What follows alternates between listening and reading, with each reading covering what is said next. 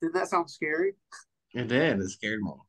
I don't know if we need to do some sort of introduction. Maybe we should, so it's not just like, what the fuck are these people doing? They're just talking to each other, telling each other pirate stories. Yeah, in general, you should do some kind of recap, and then yeah, Yeah. we Well, can I don't start know with that. what this is going to be. I don't know what this is going to be uploaded to. So I'll just go ahead and say this is a spinoff from Condor and Crow's Petrifying Picture Show, where instead this is Condor and Crow's Petrifying Pirate Board Yeah.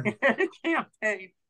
Which, if anyone who's watching this is familiar with the game, the role playing game Bork Board, Pirate Board is a like a spin-off storyline that was created by some fans of Morkborg. It's basically supposed to be like a grim, dark pirate game, whereas Morkborg is more of a medieval D&D-esque kind of game. So this will be a game where it's very easy to die. A lot of horrible things happen in the game. You don't really get a whole lot of stuff to like protect yourself these games. So it's pretty common for people to have characters die, sometimes multiple times, like in Chris's case in our last board game. Anything can happen, and there are a lot of different random tables that you can roll that will have some sort of, sometimes it'll be like a benefit, like maybe you'll find say you find this weird glittery powder and you're like, I have the smart idea to lick it or snort it or shove it in my ass or something, and then you would roll a toughness test and then consult the table for whatever effect, and it could be really good. Maybe you can like levitate or fly, or maybe like it'll be really bad, and like those were powdered, it was like arsenic or not arsenic. What was it? What did they send to the White House? It was Anthrax. Anthrax, yeah. Maybe you shoved anthrax up your ass. I don't know. I'm assuming it would be from like a mermaid scratching their ass and then selling it to rubes. Oh my god.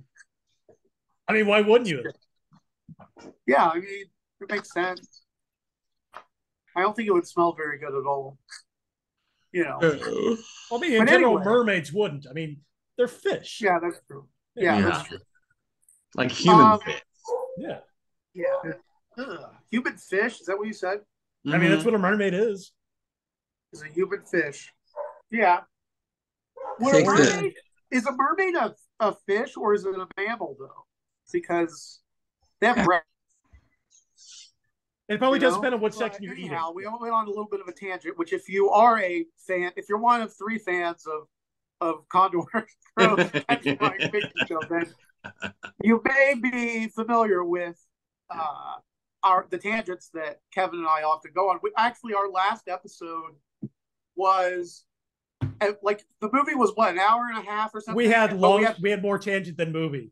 Yeah. Yeah, we had like 15 minutes worth of commentary. Yeah, I had to chop it down. Really related to the movie very much. We were talking. I don't know. It was a good. I felt like it was good though. I felt like it was a good episode. But, it was. I always feel like that. And then unfortunately, for copyright reasons, nobody will ever see it. But it was good. Yeah, nobody will ever see it. Unfortunately, but bastards. Damn the man. Sons of damn them to hell. I wish they would. Maybe I shouldn't say what I was getting ready to say. No, I'm gonna. You know what? Fuck it. I'm gonna go ahead and say it. Too bad they weren't on the tight. How about that? Too bad. Officially, we don't know that. They could have been.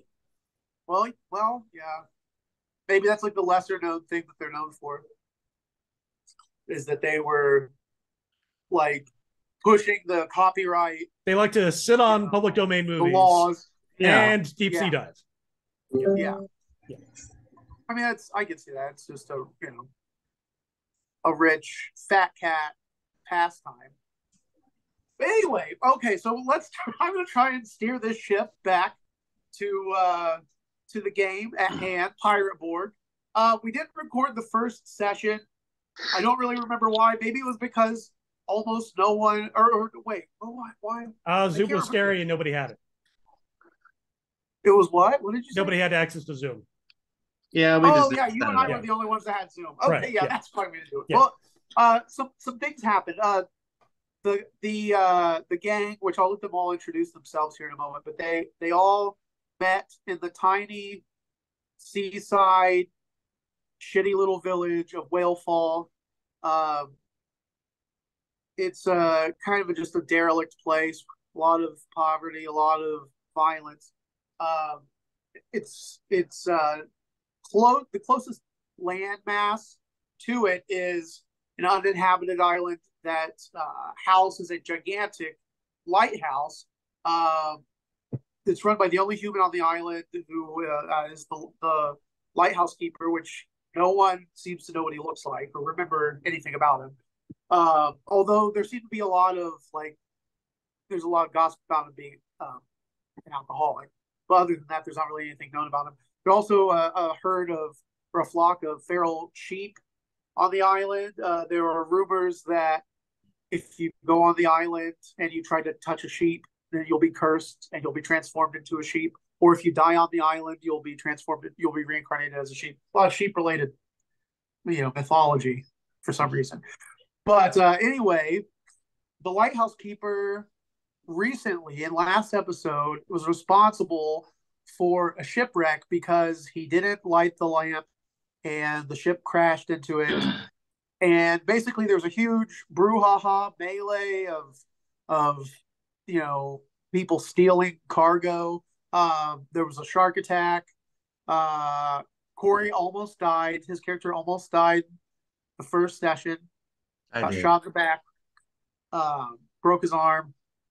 There was a shark attack. Aaron's character was bitten in the head and almost killed.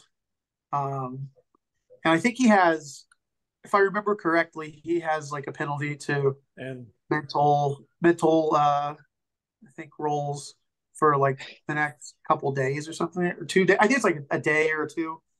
Oh, I should have written all this down. Well, me, I never prepare for anything. But if everybody wants to go through and explain who they are, what their character's name is, and tell us what your favorite color is or favorite dessert or something like that. I'll go first because I'll have to go get my chicken wings when they get delivered here in a second. I'm Dr. Theodore Krauchburn, back alley surgeon, back alley abortionist. And I have Princess Beatrice, who is a creature that has me out of like separate body parts that I've just kind of collected around, gave it consciousness. Hedonistic, so I'm a drinker, like have a good time. And yeah, my hide armor is made out of the preserved skin of some of my other, not victims, I wouldn't say, but your patients, if you will. Yeah. I mean, clearly they're not using it, so you might as well put it to some other use. Yeah, right. Yeah, they're done. If they're not going to wear it, you might as well. Mm-hmm. Yeah. They wanted a little off the top or whatever, or you shaved it off, and they were just going to throw it in the trash anyway. Exactly. Kevin, do you want to go ahead and talk about Pete? Yeah, sure. Got 12-finger Pete. He's like 5.5 feet tall, oily black skin, eel face, too many fingers. He's the town blacksmith when he's not traveling the vague sort of area with his cannonball Toby, who is his mentor in life. Oh, aren't you responsible for or no, you're like the survivor of multiple shipwrecks or something like that? Toby's a bit clumsy. He might have been present when several ships went down. He can't be blamed. He's in it special. I just imagine being the same thing every time. You're just like carrying them, and then you trip over something and drop it, and it just goes. It's such a great evening for a stroll, Toby. Let's go out to the deck and look around. No, Toby, why are you doing this again? No. Don't you have like a little face drawn on him also? Of course Toby has a face. How else does he communicate? Yeah. Good. Well, there's that like there was like a test that was done years ago where like these like psychiatrists or psychologists or some sort of brain person, brainologist, a professional Phrenologist, yeah. Phrenologist, yeah. They like put fake eyes on different inanimate objects, and like they would do that to a bike, and then they would not chain it up, like not put a bike lock on it, and then go into a place, and people wouldn't steal it. But then if they just took like a regular bike with no eyes or whatever, then people, and they didn't chain it up or whatever, people would take it. It's like people feel paranoid because there's a face. Well, they have a certain amount of People empathy really for respond. the googly eyes. Like, yeah. They're like big googly eyes or something, you know. And it's like people. It's a weird thing that people have. Like they just, it's like that feeling. Maybe it's like subconsciously we feel like we're being watched. I kind of want to test You know? that now. Yeah, you should. I mean, that sounds fantastic. But obviously, it has its limits. I'm sure that if you put googly eyes on $100 bill and left it outside, then probably That would require me to have $100 bill to test.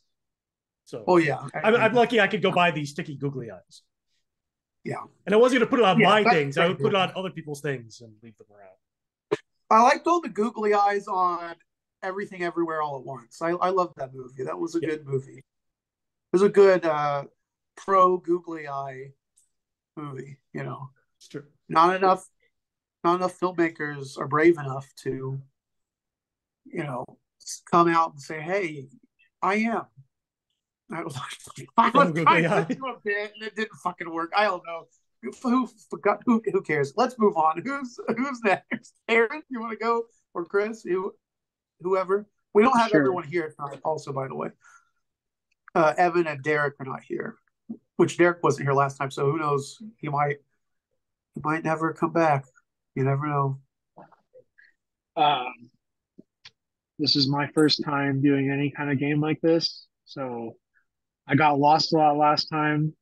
Everybody kept on to say, "Hey, Turtle, are you there?" A heavy sleeper. He's a heavy sleeper. Yeah. I just Googled turtle puns and accidentally said Michael Sheltz, so that's my name. I'm a sorcerer turtle man.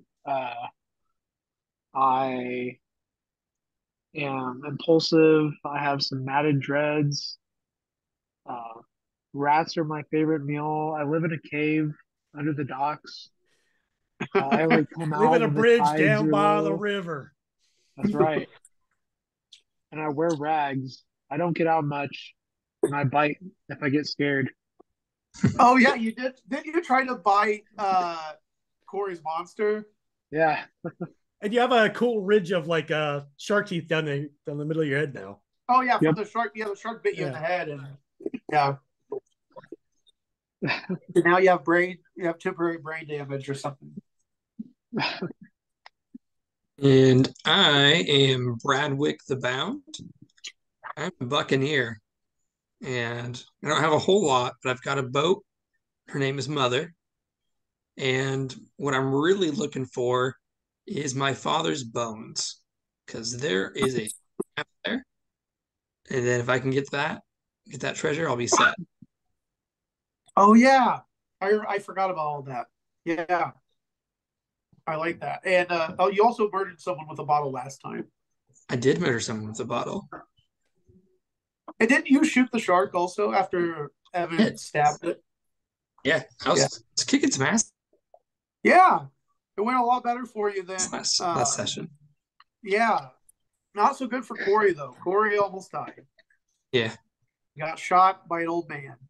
Then he fell over and snapped his arm. I guess I'll also mention Evan's character, who is a brute, which I think he's like his conquistador armor, because he has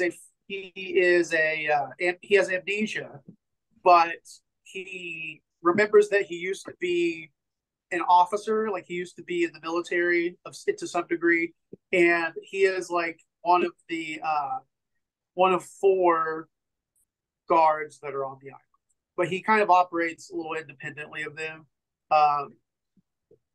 But last session they ended up coming down to the shipwreck and trying to loot it before the mayor woke up. But I don't know really anything about Derek's character. I know he posted it on the messenger group, but I it's been a while since I looked at it, and he wasn't in last session, so I didn't get a chance to look at it, then. But he'll just introduce himself, whenever, or he won't if he doesn't know. We'll just have to see. Anyway, let's go ahead and start. Which everyone I think was headed towards the shore if they were already on the shore. Yeah. And I'll say once you guys do that, Evan's character, whose name escapes me right now, he tells you that he's going to help the other guards with their boat because they have a net that's like full of different things that they've taken from a different cargo from this ship that's on fire. And so he leaves you guys. Some people are still like really freaked out. Like you see people like kind of flinching and cringing and looking at Corey's monster. Princess Beatrice. Beatrice.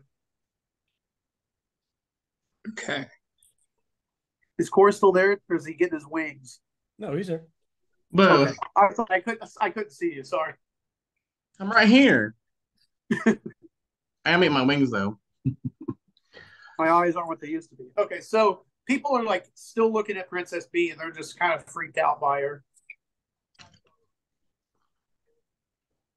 I'll have her do like some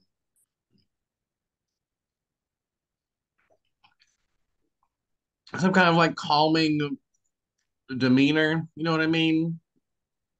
We just have her like sit down. Yeah. Oh, you're just gonna try to like get her to sit down and stuff. Okay, so she's not really freaked out right now. She just, you don't really have to roll to do it. She's just excited. She sees all these people, but like get her to kind of chill out. Just kind of put your hand on her reassuringly, and she just kind of crouches down. She's still holding on to, she was holding on to Evan's hand before he left, which you did find kind of strange. It wasn't strange. It was beautiful. Yeah. But yeah, now she's just kind of sitting there crouched down, and you hear like some woman's voice. She's like, "What is that thing?" Okay. It's my daughter. I want to go yell at that lady. Like, hey, you don't judge people like that. She's not a thing. Yeah, she's not a thing. She's engaged to be married to the tall guy. She's like, where's all of her skin? She's like, why is she bleeding everywhere? Why is she so tall? Hey, mind your own business. If you removed all of your skin too, perhaps you would be taller. Why aren't you bleeding everywhere? Uh-huh. See, this guy knows.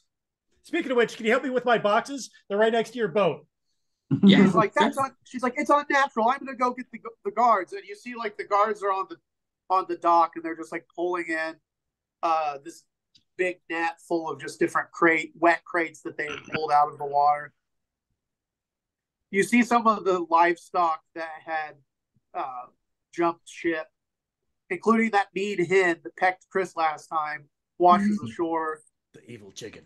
On a piece of detritus from the ship, and a couple sheep, or not sheep, a couple goats walk onto the shore as well.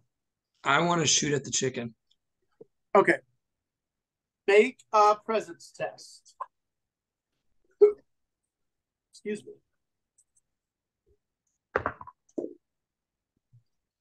12. All right. 12, you say? Yep. That's a normal roll, which I think, unless the chicken has some sort of special, arcane powers. Yeah. This is clearly an evil chicken. It's not a normal chicken. It's very mean. So, okay, so go ahead and roll for damage.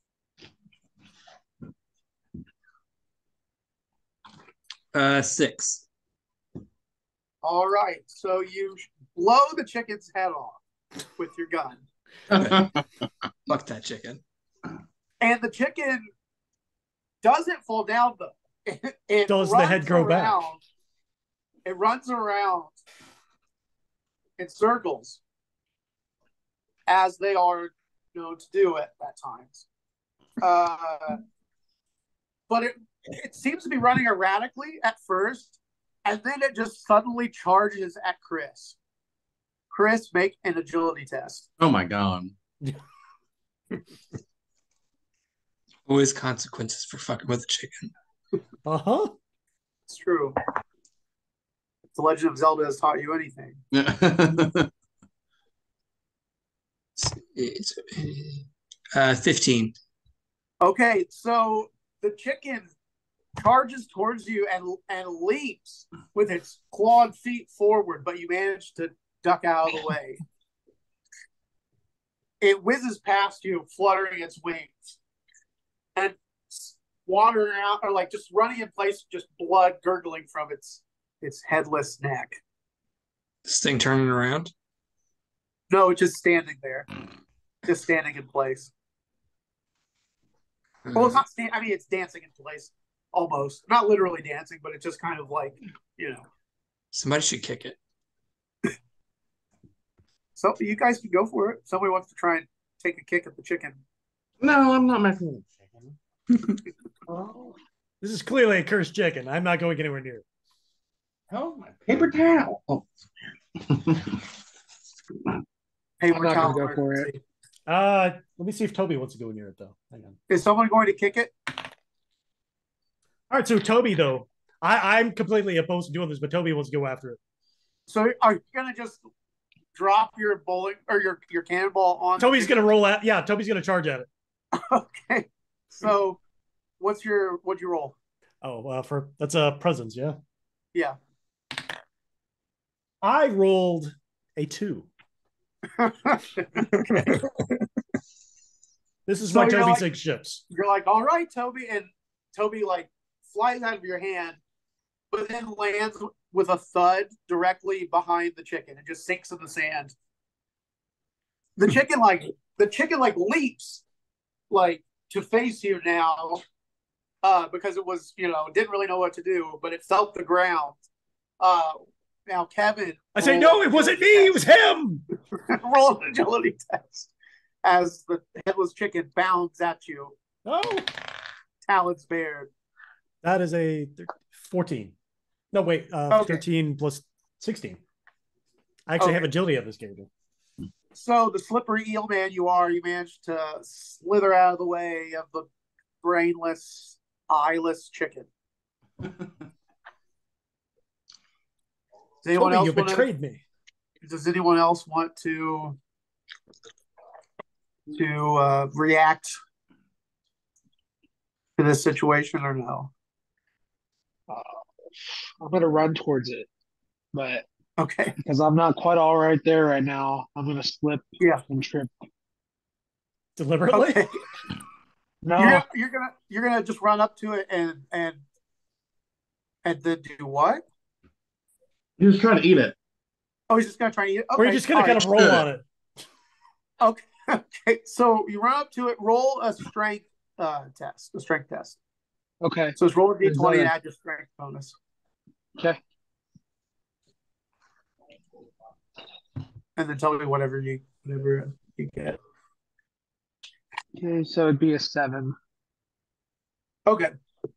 So you run up and try to assault the chicken, but in its headless frenzy, it dodges out of the way just out of sheer luck, and you almost like fall over into almost go head first into the sand, but you manage to catch yourself at the last moment.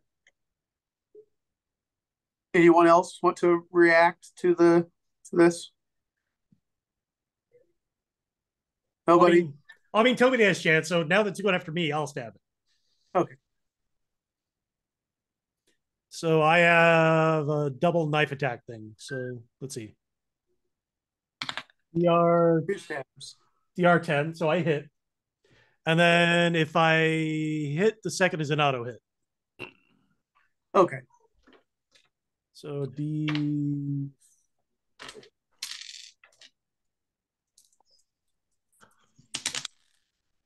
Eight.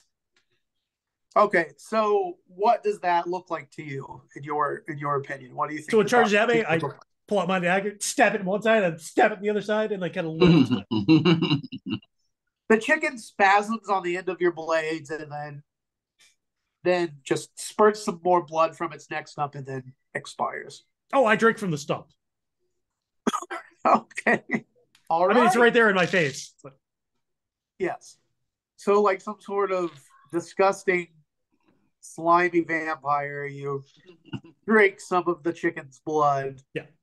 And absorb. It's like a Capri Sun cut. Like when you put the little straw in there. Yeah. But with chicken blood instead. Yes. With salmonella instead. Salmonella's the best part. Salmonella Fitzgerald. Anyway, so the chicken is dead. Kevin drank its blood, and what are you guys gonna do now? The ship is just you can see the flames from it, and it's just sort of sinking below the surface. Well, I've got this crate of loot. I kind of want to crack it open and see what's inside of it. Yeah, we should bring in all the boxes. We collected boxes. I like the boxes. Yeah, I don't remember exactly how many you collected, but so many boxes. All the boxes. Also a tangerine. Yeah. Oh yeah, somebody ate it. They didn't like it. They were like, "Oh, this is disgusting." I remember. Oh, I didn't eat mine. I just have it.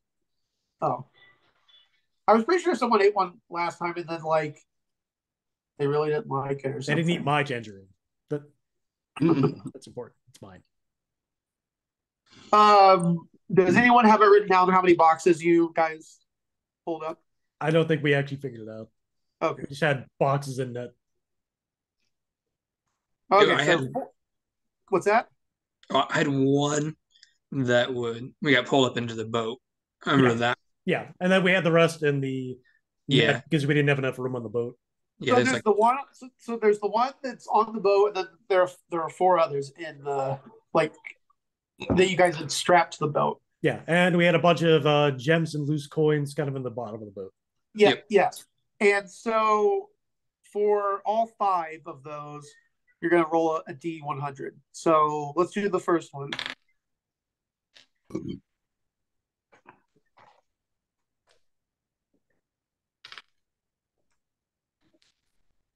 All right, so we should each take a box. Oh, I thought someone rolled. I thought someone was rolling. I was just sitting there waiting. I was looking at the table. No. Yeah. So for each of those boxes, you'll roll a D100. Right. So we should each take a box. Yeah. So who's rolling for the first one?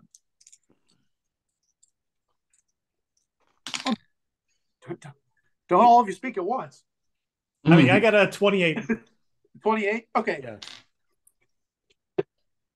You open the box, and it's got a lot of like Spanish moss in there, almost like it was used as like padding, and in the middle of it is a fine metal flask. Very nice metal flask. It's empty though, but it looks very shiny and fancy. I also keep the moss. Okay. It'll make a nice garnish. All right, next person. Someone roll for me. I don't have a D100 to eat chicken wings. I gotcha. Yeah, I guess it'll probably just be Chris rolling for all these, or Chris or Kevin. 86. 86? Yep. All right. You find inside of the box, it's more of like a strong box than like an actual. Well, it's like inside of the crate there is a strong box, but it doesn't. There's not a lock attached to it. Weirdly, it may have broken off or something. But inside the strong box, it doesn't take anything to just open it. You find, let's see, you find 12 gold doubloons. Oh. Which is strange to you because people typically use silver around here.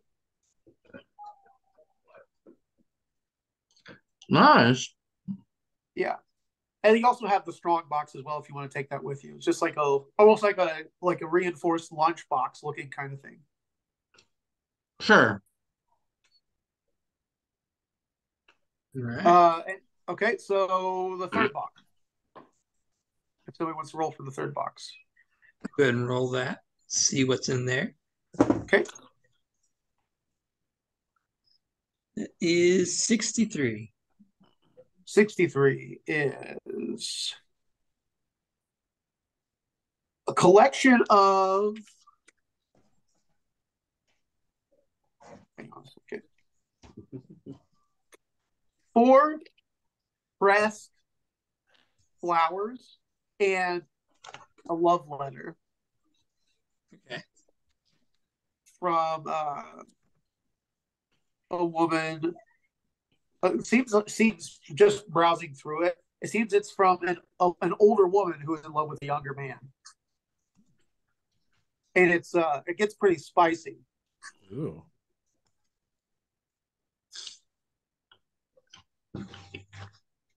And the flowers that are pressed and dried, they smell really good. Has a very soothing aroma. All right. So we have 2 more boxes. Yeah. 6. Okay, and then you're gonna have to roll another die. One sec. You find a turd. I have to consult Oh, a gold table. turd. Golden turd. All right. Now roll a d20. 18. You find a mummified monkey head. All right, that's what you get, Sheltz. A mummified monkey head. Cool.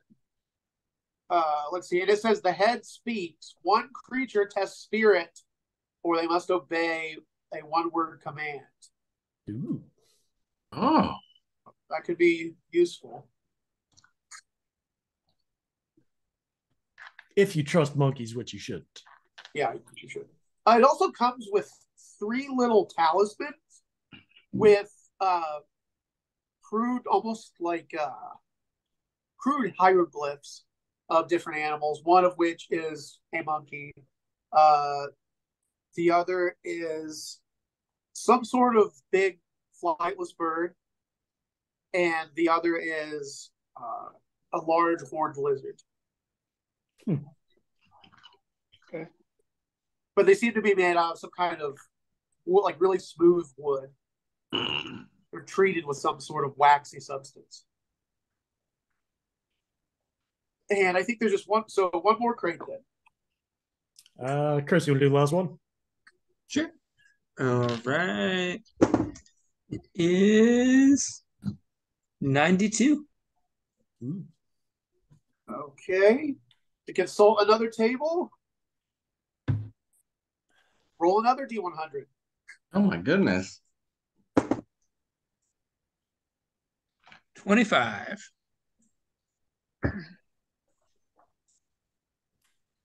You find again a bunch of Spanish moss just sort of stuffed within this box.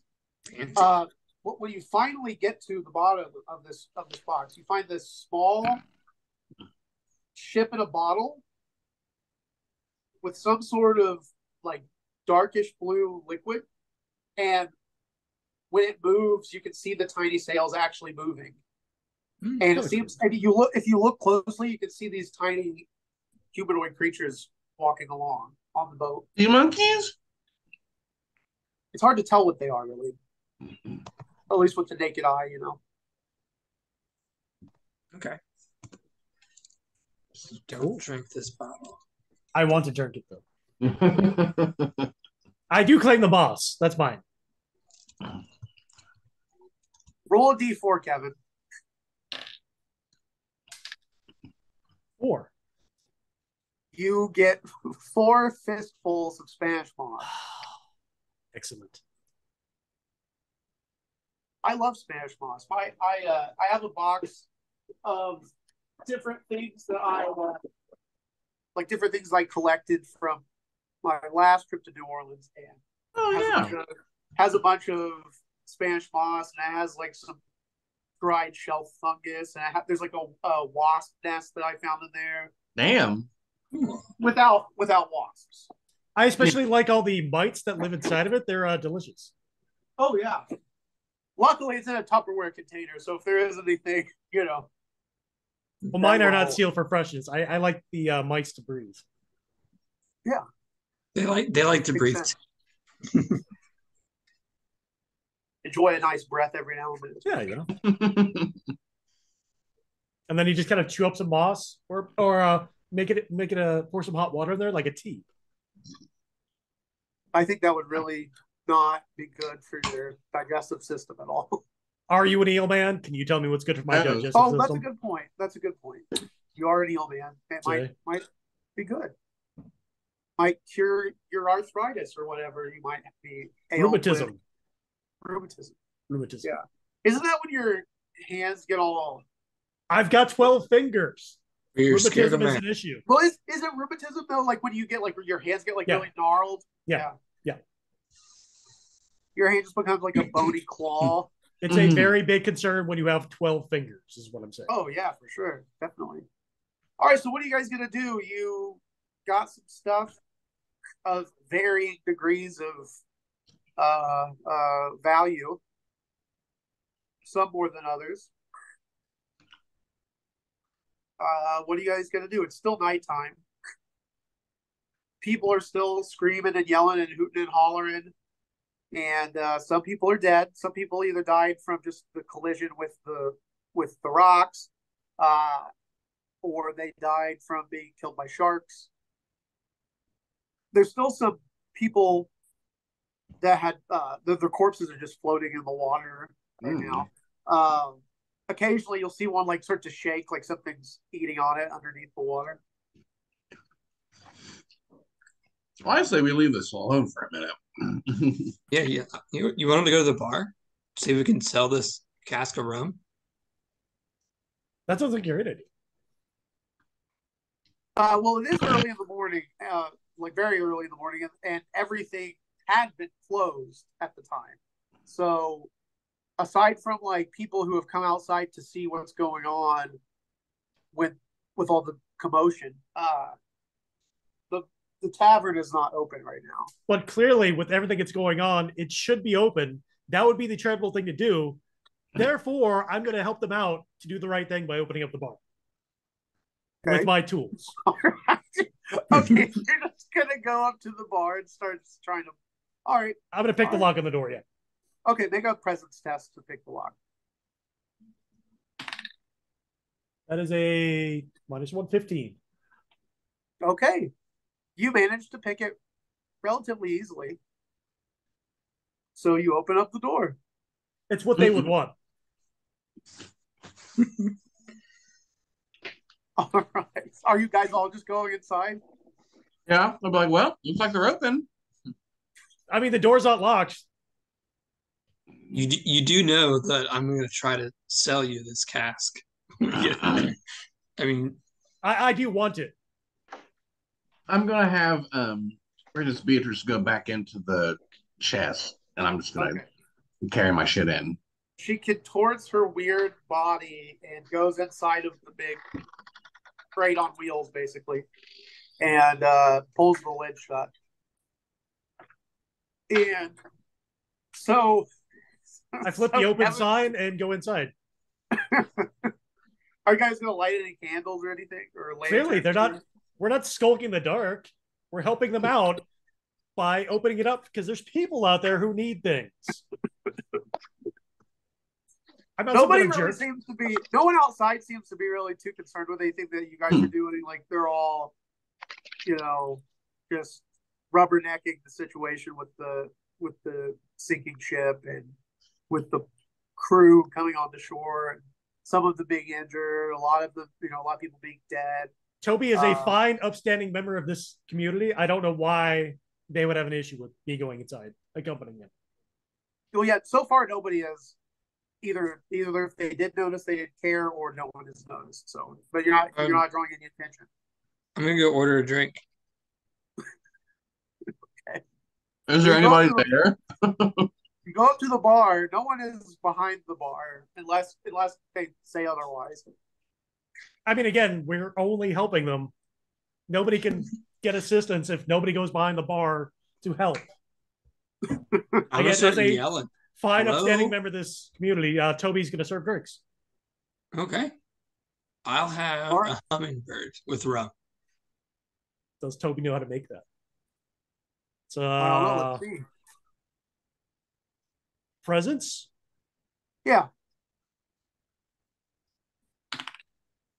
Shit, yeah, Toby got a 19. I mean, he rolled a nat 20, but it's a 19. He's familiar. Yeah, I consult with Toby, go to the shelf, pull out some bottles, and pour that in. Are you charging for it or no? I look around for a sign that has prices. It has prices, is that what you said? Yeah, I look out for a sign that lists what they charge for those. Well, there's not a specific. Like, if there's not a sign, then clearly they're free. So I don't know. Well, there's a sign that has prices, but it doesn't. There's not particularly that. That exact thing is not listed though, so obviously it's free. Yeah, you look at the sign and it just says grog and then it says wine. That's it. There are only two things on the board. So I'm going to turn to Bradwick and say, if you want to help this particular establishment, it would be great if you also order some grog. So you actually do. So here's the thing. You know how to make. Let me jump back a little bit. You know how to make that drink. You do not, however, have all of the ingredients for that drink. So I also can't read. So what? Yeah, I mean, that's a drink that's made with ice. I said I go to the shelf and start pouring things in. I didn't say I know how to make it. Yeah, so you just start mixing a bunch of different things together. Clearly, Toby knows. I'm listening to Toby. He knows how to make it. I do not. You guys have a Ratatouille situation kind of going on where he's like directing you what to do. Yeah. Okay. Unfortunately, he's also just a cannibal, and I'm just insane. So yeah. Yeah. One is a cannibal, or not cannibal. I meant cannonball. One is a cannonball. The other's insane. That's what I would say. Yeah. But clearly, Toby knows what to do. So I'm mixing it based on his directions. Yeah. Wink, wink, nod. Cannibal Cannonballs should be a band. Like 100%. Oh, absolutely. That's a good band name. Yeah. I'll take note of that. Again, I also can't write, but I totally wrote it down because Toby knows. Well, Chris, tell me are you going to drink the drink even though it doesn't seem that he. Well, actually, make a presence test to see if you even notice if it seemed peculiar the way he was making the drink.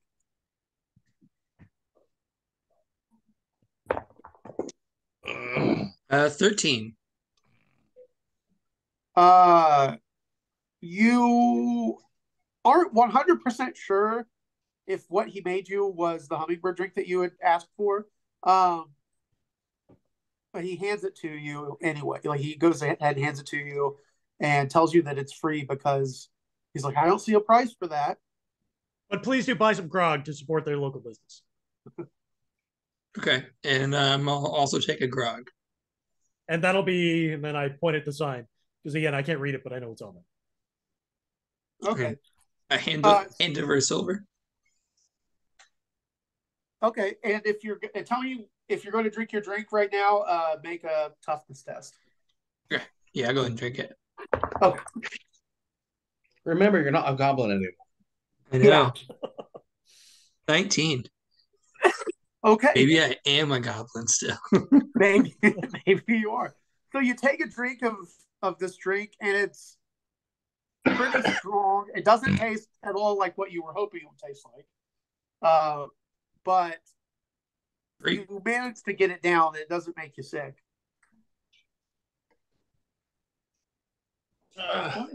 It's the glass cleaner that gives it the tang. You're pretty sure that he put a little bit of oil in it. Oh. Flushes you right out. It tastes just not great, but not enough to make you sick. You've drank worse. I put the coin into a, do I see like a cash register, a till, a jar? There's a jar. I put it into the jar. Inside the jar currently is a button, some strands of hair, some sort of crumbs. There's a dirty bitten thumbnail. And now you've added a piece of silver to it. To make room for the coin, I take the hair. To make room for the coin, you take the hair. Okay. It's too much hair in here. There's not enough room for a coin. You can add a few hairs to your inventory if you'd like.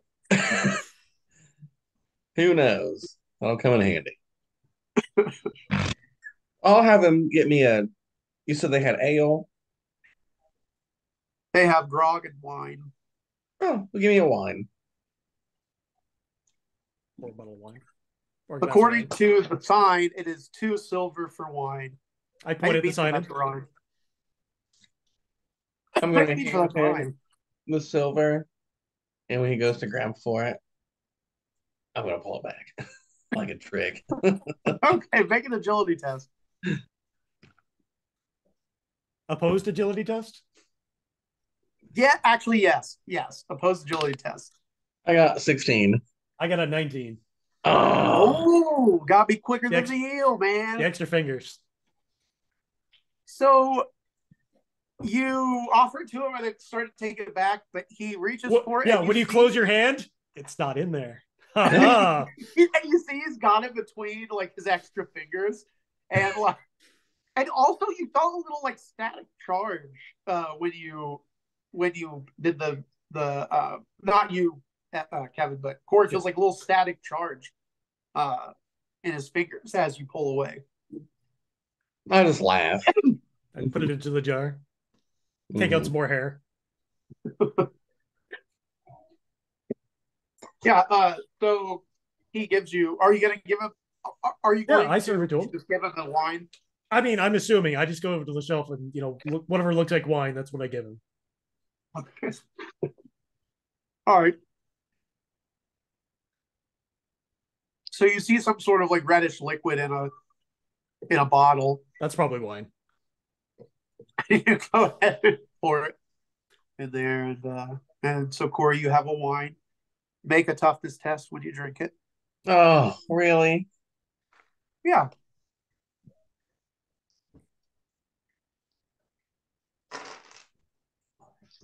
Get together here.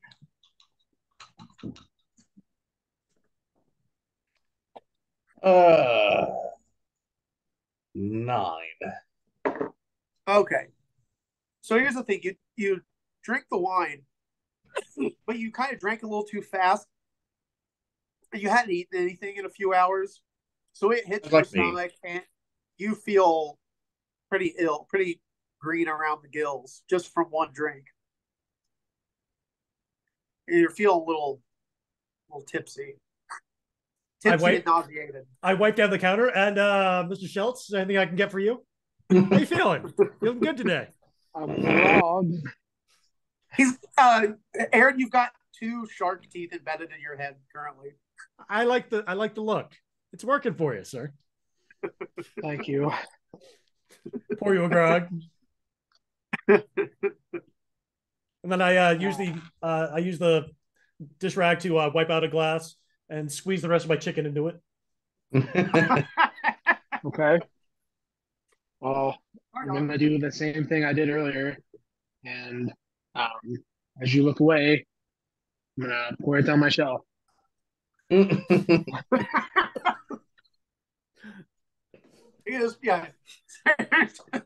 he waits. Yeah, he waits for you to turn.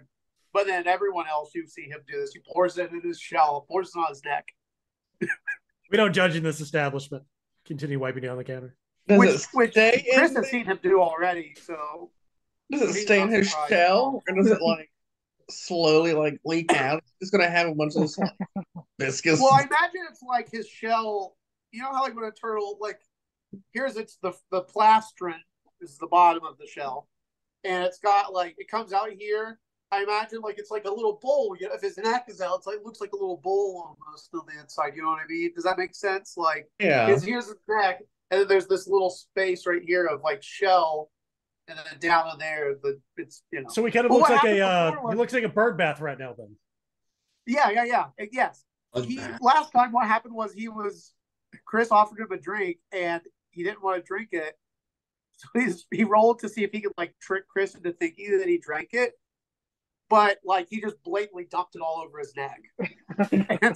But Chris was like, maybe that's just how turtles drink. I don't know.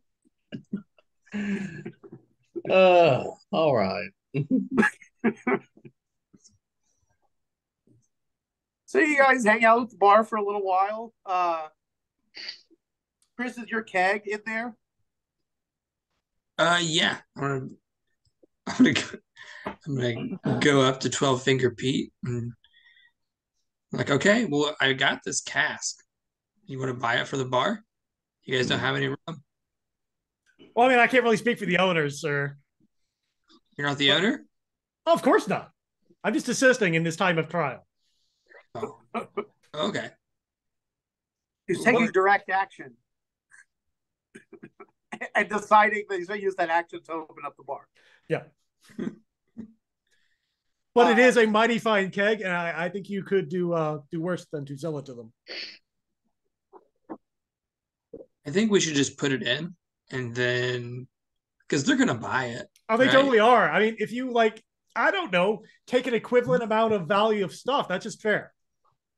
Yeah, there's some nice stuff in here. I know. They could clearly afford a quality, keg like that. They would be fools not to, sir. I think it has fancy bottles. I like me a fancy bottle.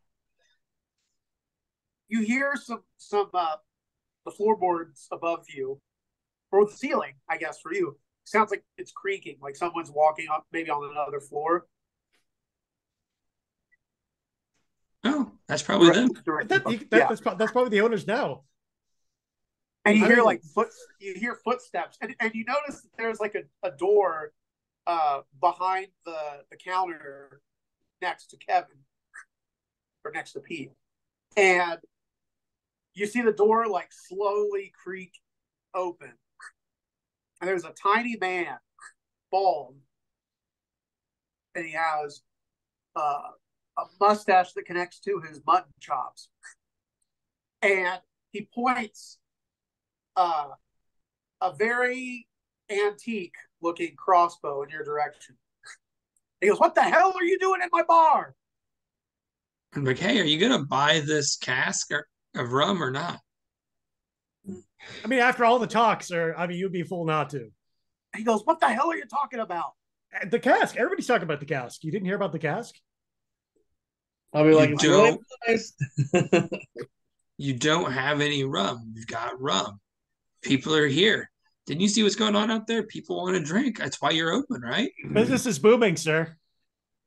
He tells you that he's like, "Oh, my rum shipment is supposed to come in tomorrow," but he's like, "But why are you in here? You don't work here." He says, "Get the hell out." And we're here to drink, and the sign says you're open. The sign does say open, and the door was unlocked. And then he looks at you and sneers, and he's like, "What are you, some kind of con artist?" And starts pointing his crossbow at you, Kevin. I, sir? No. Toby has been accused of that at times, but he's working on it. He goes, "Who the hell's Toby?" Toby. And you just point to Toby. Is Toby just sitting on the Toby's just sitting on the bar. Toby, he's just sitting on the bar. Yeah. He looks at it. He says, "That's a cannonball, moron." He doesn't like to talk about that. He just goes, "Get out of here!" And he goes to hit you with the butt of the crossbow. Make an agility test, Kevin. That is a 19. Okay. Damn. He tries to hit you, but you undulate out of the way. He's very red in the face now, and he's just like yelling, "Get out of here!" And he's swinging the crossbow from side to side. I want to try to show him the ship in a bottle. Be like, wait, hold on, look at this thing. Okay, make a presence test. So he's pretty worked up. That is a 10. Okay, so he's too worked up right now. He's very pissed off. So he's not even like you lift up, try to show him, but his eyes are focused on Kevin right now. He is trying to just bash Kevin with the butt of this crossbow. Well, I can tell why there was I can tell why there was nobody behind the counter now. Do you treat all of people who work here like this? After all the work I went into making drinks, serving grog, cleaning the hair out of your jar, and this is the thanks I get? I'm just gonna I'm gonna slam my wine and I'm gonna get my car and I'm just gonna walk outside. Okay. I'm gonna trip him. Me? Okay. No, not you. Oh. The bar owner. Breaks his other arm. So Chris, are you gonna just run around the other side and trip him? Yep. Okay. So you run around and try to do that. So make an attack roll. Just a strength test. 16. Okay. Roll a D2. Or just any die, then odds it's 1, evens it's 2. 1. Okay.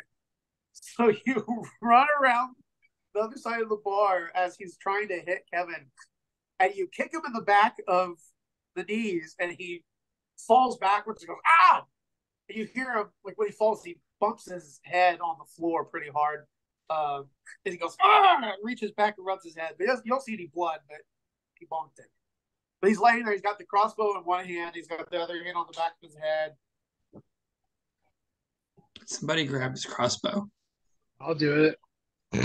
Okay, make a strength test. So just roll D20 and add your strength bonus or penalty or whatever.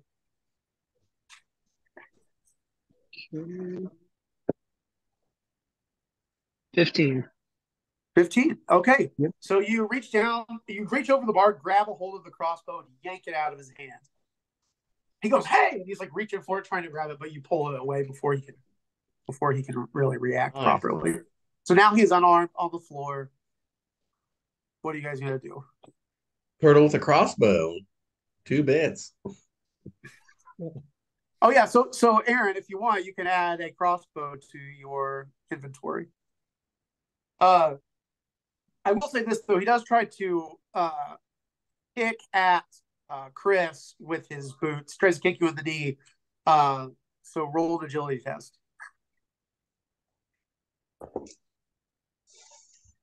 Oh, he probably got me. I got a 5. Okay. So he kicks you in the knee really hard, and like you hear your knee pop. You take 2 damage. Oh God. He like when he kicks you, he's got these boots that he slipped on. He's in his night clothes, but he's got these like big rubber boots on, or big leather boots on. I mean, and they're not tied. Shit. But he kicks the shit out of your knee with the heel of one of them. Forgot to roll for. I forgot to roll for armor. Oh yeah. I say, "Toby, no!" And then Go ahead, roll him roll for off the counter onto him. Okay.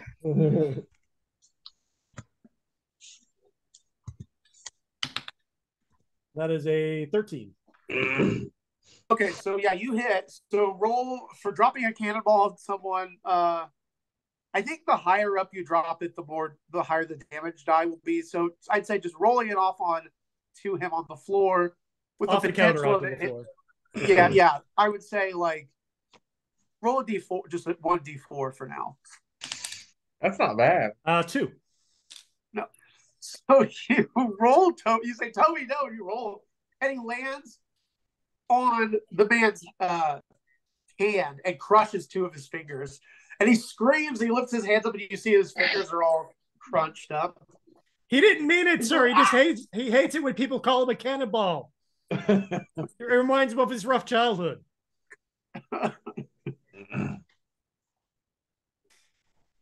Anybody else? I'm outside. Oh yeah. I forgot. Chris or Aaron, do either of you want to react, or are you going to just let that be between them? He did just kick Chris in the knee. Yeah, I'm mad about this. I'm gonna pull my rifle, my musket, Pointed at him. Uh-huh. Be like, are you gonna buy this cask or not? He goes, hey, and he like with his other arm, or well, he has his injured hand, and then with his other arm, he like puts it across his face. He goes, no, please, please. He says, take what you want. Please, Trying he to goes, don't kill me. Okay. I mean, that seems fair. Yeah, like 100 silver for the cask. It's really good rum. He says, why you still want me to buy something? We're not thieves, sir. We're businessmen. I wiped out the counter some more. He goes, okay. He's like, help me out. I help him up. Okay, you help him up. Toby. He's like, oh. I go over to Toby. He's holding his hand and just rocking back and forth. He's like, okay, come on, upstairs. And he starts walking up the stairway if you guys want to follow him. Okay. And so he walks up. You walk through kind of a narrow passageway. Aaron, your shell kind of scrapes the sides of it. But you guys get up there, and he goes into his bedroom, and he pulls out this strong box and pulls out a little key, undoes it. He says, how much did you want? 100 silver. Minus whatever you want to charge for the crossbow. I like the look of that turtle with a crossbow. Okay. He says, okay. Oh, which, by the way, Aaron, you see looped around his bedpost is a bandolier that has, let's see.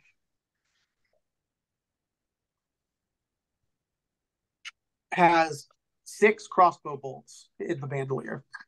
Make sure you throw in the bandolier thing, because otherwise, he's not gonna mean much. Toby thinks you should also buy it because it accessorizes the whole thing. And Aaron, the damage on the crossbow, by the way, is 1d8. Okay.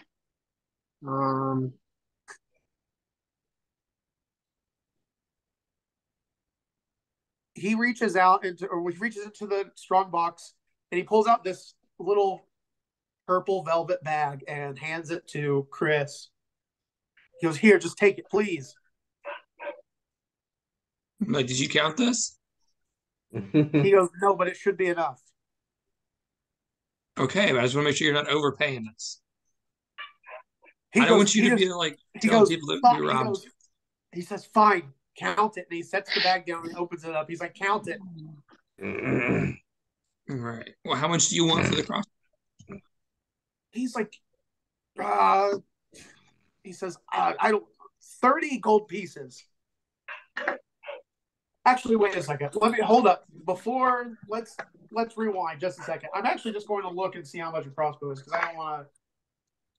I'm going to try to, We're really pissing this guy off. Do my cooking by the book. What did you say? I said we're really pissing this guy off. We done a valuable service. He made several silver. He's got a cask of rum. I know. He would have been less pissed off if you guys would have just robbed him. Yeah, I was going to say, like, it would be thief, less annoying to just take everything. What's he gonna do? Tell the police that we came and opened up his bar and bought things from him? Oh, that's smooth. He says 40 silver for the crossbow. Well, that's not bad. Tell you what, I'm feeling generous. I'm going to throw in this ball of hair. Are you just going to throw it at him, or I'm going to send it into his lockbox? Okay. You set it in there, and he looks down at it, looks at you, and he looks so angry, but like he's just trying not to. He's just gritting his teeth. He's like, now please just leave me be. Oh, count out. What are you guys counting it? Yep, we're gonna count out 60 silver, and then we'll be on our way. So do I pay for the crossbow? No, Chris got it. Yeah. Okay, cool. Did you get those bolts too? Yeah, and you have 6 crossbow bolts, so you just add that to your inventory also. Awesome. Now I already had a. Oh crap! Sorry. Okay. I already had a bandolier. So with a crossbow. So now you've got 2. Okay. Yeah. You All can right. accessorize. You can use 2 bandoliers, but one of them has little strappies for your crossbow bolts. Cool. Yeah. So and she's like, please just go. And he's like, I mean, if you and really turn don't the want sign- people in here, you should really flip the sign back so people don't get confused. He says, I got a tip to my hand. He's like, please just turn the sign around and shut the door on your way out. Okay. All right. See you later. He just waves you off. And he like comes downstairs and like he makes sure that you guys leave, and he goes and locks the door, and you just, as you're walking away, you just hear him yell "fuck" really loud. What a strange situation for that man. Very strange. So you guys are outside. It's still very late at night. People are still, you see more people down at the beach now talking to the sailors that got in the shipwreck. I was gonna say marooned, but I think marooned is more like you get taken somewhere and left, right? Yeah. What is Shanghai? Is that when you sneak up on somebody? That's you hit them in the back of the head, you go out to sea, and then they have to, stay on the boat, otherwise they get tossed out. So is being marooned a side effect of being Shanghai? No, marooned would be like the ship goes down and you're stuck on an island. Yeah. Oh, so they are marooned. So they actually are marooned. I guess it's usually more of a abandoned island, but like a desert island. Yeah. Okay, so no, not like you can't really be marooned in a place where that has been turned into a civilization. They could argue the point if they really, really wanted to get into the semantics of it. Yeah, but by then nobody would care. Yeah, no one. This like anyone hearing this part of the session, like who gives a shit? Yeah, they're stuck there. That's all. Some of them though are still on that sheep island, like I said, along with a few livestock, and there are some livestock that went on to Whalefall as well. And you notice that some of the shadier characters in town, you see 3 of these kind of grimy looking guys, while everyone's paying attention to shit going on down at the beach, they pick one little goat up under their arm, and then the others they grab by one of them grabs one of the goats by the horn and starts dragging it, and the other one ties a rope around the neck of another one. They start taking them down an alleyway. All right, I'm gonna be like, hey. They just keep going. I'm interested too. I'll say hey. I mean, I don't want to feel left out. These people seem like they know what they're doing, so I will also say hey. They start moving faster, like trying to get away faster. You've got your goat tied up, bro. I mean, that's rude. If somebody says hey, you have to respond. I am now. Yeah. Okay. All right, so you guys start running after them. They start trying to run faster.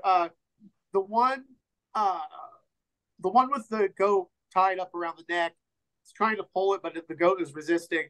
The only one who successfully runs off is the one that's carrying a goat under their arm. The guy who's pulling on the goat's horns, he sees you guys coming, and he just lets go of the goat and starts running with the guy who's holding the small goat. I have to get off for a second. I'm sorry. That's okay. I'll be right back. Yep. Okay.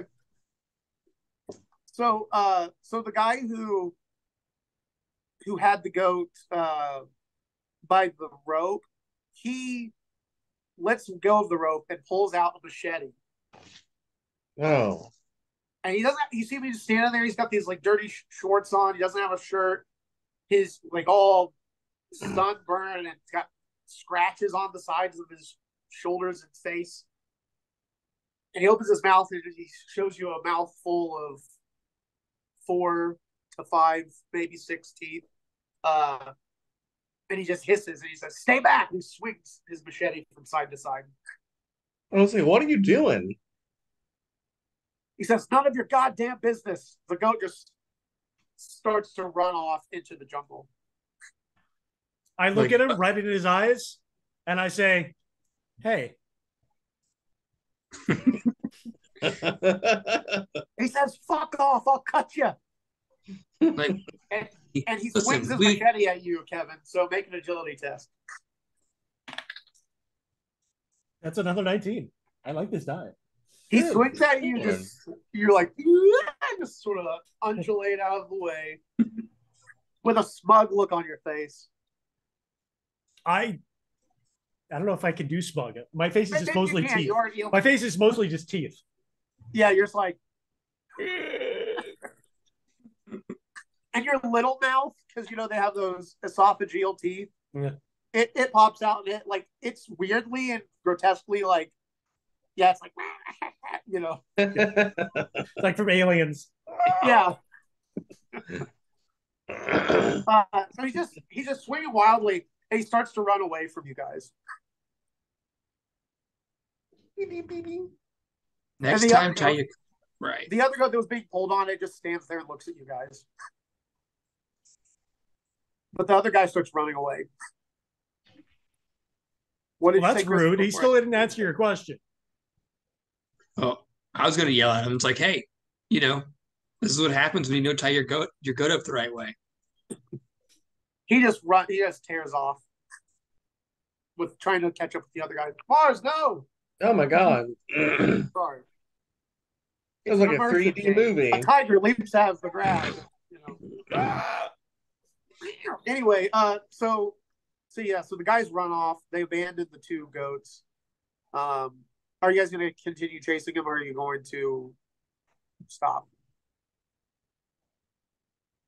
I just wanted to tell him about the rope being wrong. I don't think they're in a good place right now to receive advice. They seem sort of agitated. Yeah.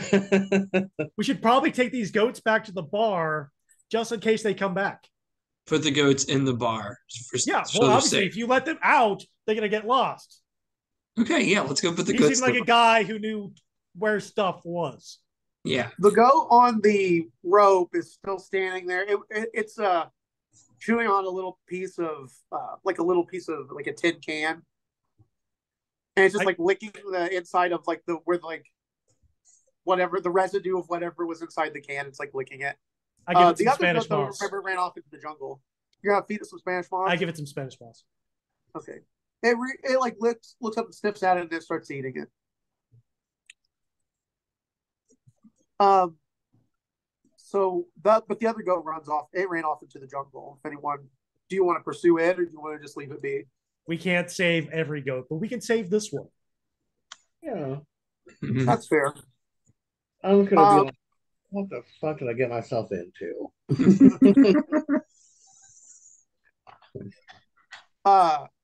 If anyone who wants to try and get the goat to come with you, you have to make a presence test to try to convince it.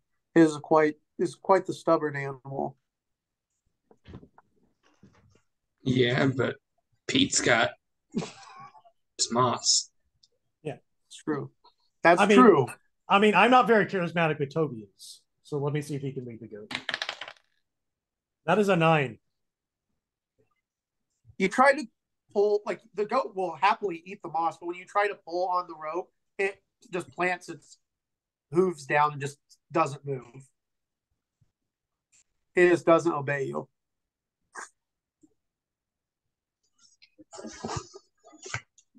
I'll give it a shot. Oh. Okay.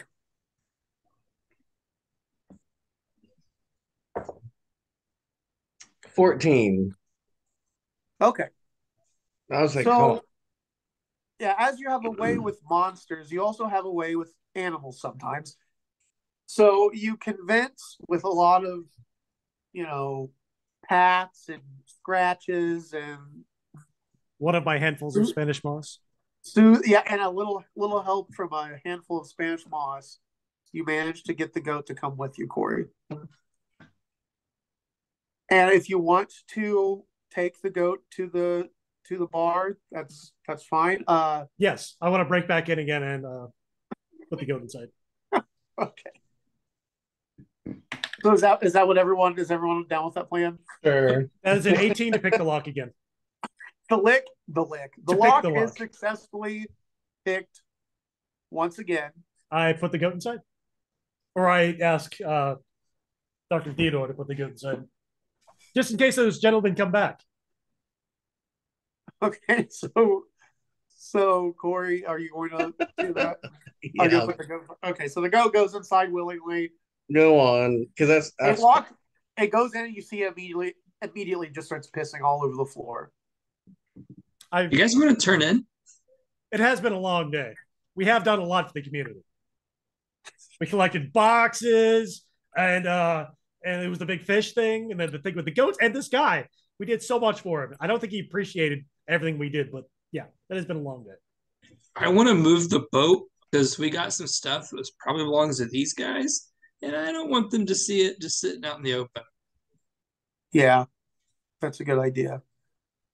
So as you start going back to the beach to return to Mother, you see there are two sailors who seem pretty drenched, and they're sitting. One of them is like sitting in the sand by Mother with his arm over the side of it, like he's catching his breath, and the other one is grabbing the rope up to unlatch Mother, and it looks like these guys are trying to take your dinghy. Nope, you get a shooting over that. I want to say, hey. They look up at you. And, hey. And the one who was like leaning on the boat, he like stands up suddenly and pulls out a knife and points it towards you guys. The other guy does the same, points a knife at you. He says, "Hey, yourself." He's like, "Does this dinghy belong to you?" Yeah. Can a dinghy really belong to anyone? But if it did, it would be me, but it's probably his. They say, "Well, we're taking this cargo back, you looters." And they kind of nervously like point the knives at you. Now that belonged to my mother, who the boat is named after. He says, "I'm taking the cargo back. I'll return the boat when I'm done." You're not taking anything. He says, "Who's going to stop me?" Me. And Toby's opposed to it too. Well, let's roll initiative then. Well, I'm going to have you hear Beatrice like knocking at the... Yeah, she starts getting agitated, starts trying to hammer on I'm going to say, and her, and she'll... Well, okay, actually, we'll go ahead and make a presence test. Or actually, no, I'll roll morale. No, even better, I'll roll morale. Because she leaps out in a pretty terrifying way. So let's see. She got the big tit swinging. Yeah, they might fly up and hit somebody in the face. Let me see what the morale would be for just a couple of average Joe sailors.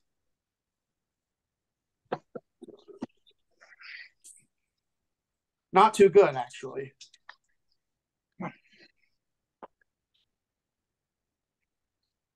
Actually, okay. They both scream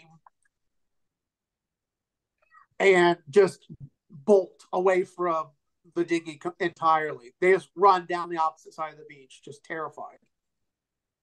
Screaming. All right. One of them says, "It's the devil's wife, it is!" And they just tear off. Wait, our conquistador friend is the devil? He's not there right now, though. Oh, I know. Yeah, okay, I got it. I got it. Okay, I got it. All right. I mean, that seems like the sort of thing you want to disclose. I don't know. I'm not taking it personally, but it seems like the sort of thing a guy would say. Yeah. It was quite rude. It strikes you, Kevin, as being very rude. Yeah. But but they tear off down the beach away from you guys. And just they leave the stuff behind. I'm like, like, all right, let's move the boat. No one's gonna believe those guys. So yeah. Well, maybe they will. I don't know. Sailors are pretty superstitious. That's true. So where are you gonna move the boat to? Kind of sail away, like further up the beach. Okay. All right. So away from where all the looters and polluters are at the other end of the Yep. beach. Some people are just arguing with sailors because they want to take stuff and they got caught or whatever. Also, some of the sailors though, like, don't really care. They're just happy to be alive. I can't really get all my shit on the boat, so I'm just gonna go see where he's headed and start walking and pulling my card.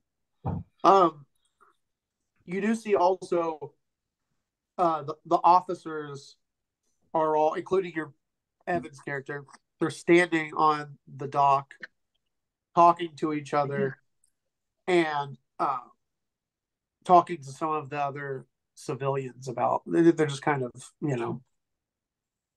just sort of going over everything, and the officers are like stopping people from taking things if they can. They're like taking things out of people's hands, but then you see them pocket some of the items. Except for you don't see Evan do that. Yeah. I still give the sign to ward off the evil. Because, he's the devil. Yeah, after all. I want to have Princess go back in the crate so I could just, like, go about my way. Yeah, she goes back in and pulls it shut. That was a pretty effective tactic for just jumping out. But anyway, Jack in the box. So as you guys are like heading down the opposite end of the beach, you occasionally see like a bit of like a chunk of mutilated person like wash up on the beach from where the sharks are tearing into the bodies. You hear all kinds of like thrashing in the water of different sea creatures coming up and eating dead people. You see the officers like now they're like yelling at other civilians. They're bringing like these big gaff hooks to like try and scoop up people and like drag their corpses onto the deck for identification and what have you. But you guys start heading down the opposite way. Nobody really seems to pay you guys mind. Chris, I look for bits of jewelry or whatever that would lead to identification. To help. You're doing so as we're going through the water, I'm going to look at the bits and chunks of things for jewelry that would be used to identify them. Okay. Because once it's been put back into circulation, we know that they died. Okay. So roll a D100. I'm gonna have to get one of those. It's just 2D10. We all need one. Yeah, you don't have a 2D10. Yeah, you don't have a D10.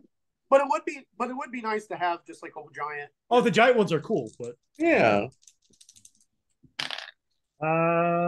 63. 63.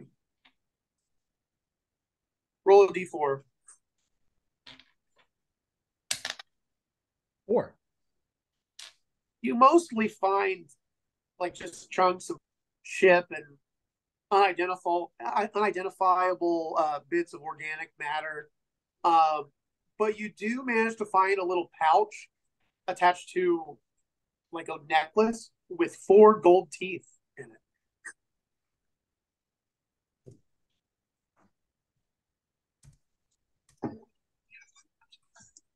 These were probably really important to somebody, and once they pawn them, they could come and find it. That makes sense. Yeah, those look familiar. Yeah. I know I've seen those gold teeth somewhere before. And then, wait, so how many of you can't all fit in the boat? Oh, yeah, Corey, you're not in the boat. Yeah, you're walking. Yeah. Okay, so the other guys can, because it fits 4 people. Yeah. Luna, what are you doing? Who are you talking to? Aaron's dog. Oh. She just ruined everything. Was that the one who was lapping earlier? Lapping at some delicious aqua? No. I had to let one of them out earlier. And she was... I thought you said laughing earlier, but now that makes so much more sense. I thought you said laughing too. Oh, like it was like the dog was laughing? Yeah. Laughing at the water as dogs are known to do. Yeah. They I don't find like one the to sound be of that at all. hilarious. I don't like that one bit. So what are you guys gonna do now? You're just kind of sitting, hanging out by Chris's boat. I'm assuming that he's tying it to something. Um, unless you guys just want to go out for a little stroll on the water. No, there's that shark in there. Yeah, well, there's more than one shark in there, buddy. Buddy, old pal. But eventually, more people start going back into their houses as the guards start brandishing their flintlocks to kind of try and chill people out and get them to go back home and show them who's boss. Because people really chill out when they get a gun waved at them. But they make sure that they go back inside and lights start going out in people's houses and stuff, and so things eventually return to calm. You just hear the lapping of the waves, not the laughing of the waves, the lapping of the waves against the rocks. How far So away it's is that lighthouse island? Well, you'd have to swim quite a bit to get across there. Like, it doesn't connect to the island that you guys are on. Like, you'd have to swim a little ways, or you obviously take a boat. But I mean, you could do that. And I mean, in like 20-30 minutes, you can get over there if you want to. But there's a lot of old wives' tales about different things. Yeah, about the island. But you see that there are sailors there right now. Like, you can see you can see on that island, on the lighthouse island, which the lighthouse is on now. It got turned on after the fact, after the shipwreck. And see, like, there are 2 campfires being made on that island. You can also see 4 sailors are walking up towards the lighthouse, but you can't. They walk around the side of the building, and that the door is on that side, but they go around that side, then they disappear. You don't see them. But the lighthouse is still on now. It's just, shining away. Yeah. Mm-hmm. So what are you guys gonna do? I'm curious what's over there. What about the rest of you? Well, I'm wondering if we should, because I'm curious too, because I feel like that's where the story is going. But I think I don't know. first, Well, me, I always try to keep it pretty open ended. yeah, I don't really want to try to do all that at night amongst the chaos. let's bury this treasure. What treasures? Oh, just all the stuff that you guys have? Yeah, stuff we. Yeah. Well, I want to keep mine on me because it was just money. Yeah. And I didn't find anything, so I don't really have anything to bury. But I don't want to lose all my money either. But what if I need money at the lighthouse? Oh my God. So just bury a monkey head. We'll bury. I will contribute this tangerine, and I hand it to you.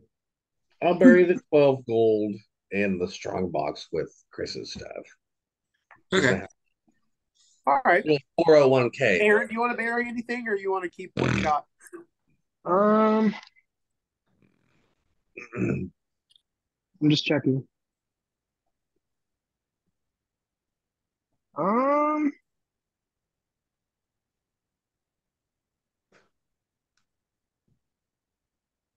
not sure if I can use my mandolin. Oh yeah, I forgot you have a mandolin.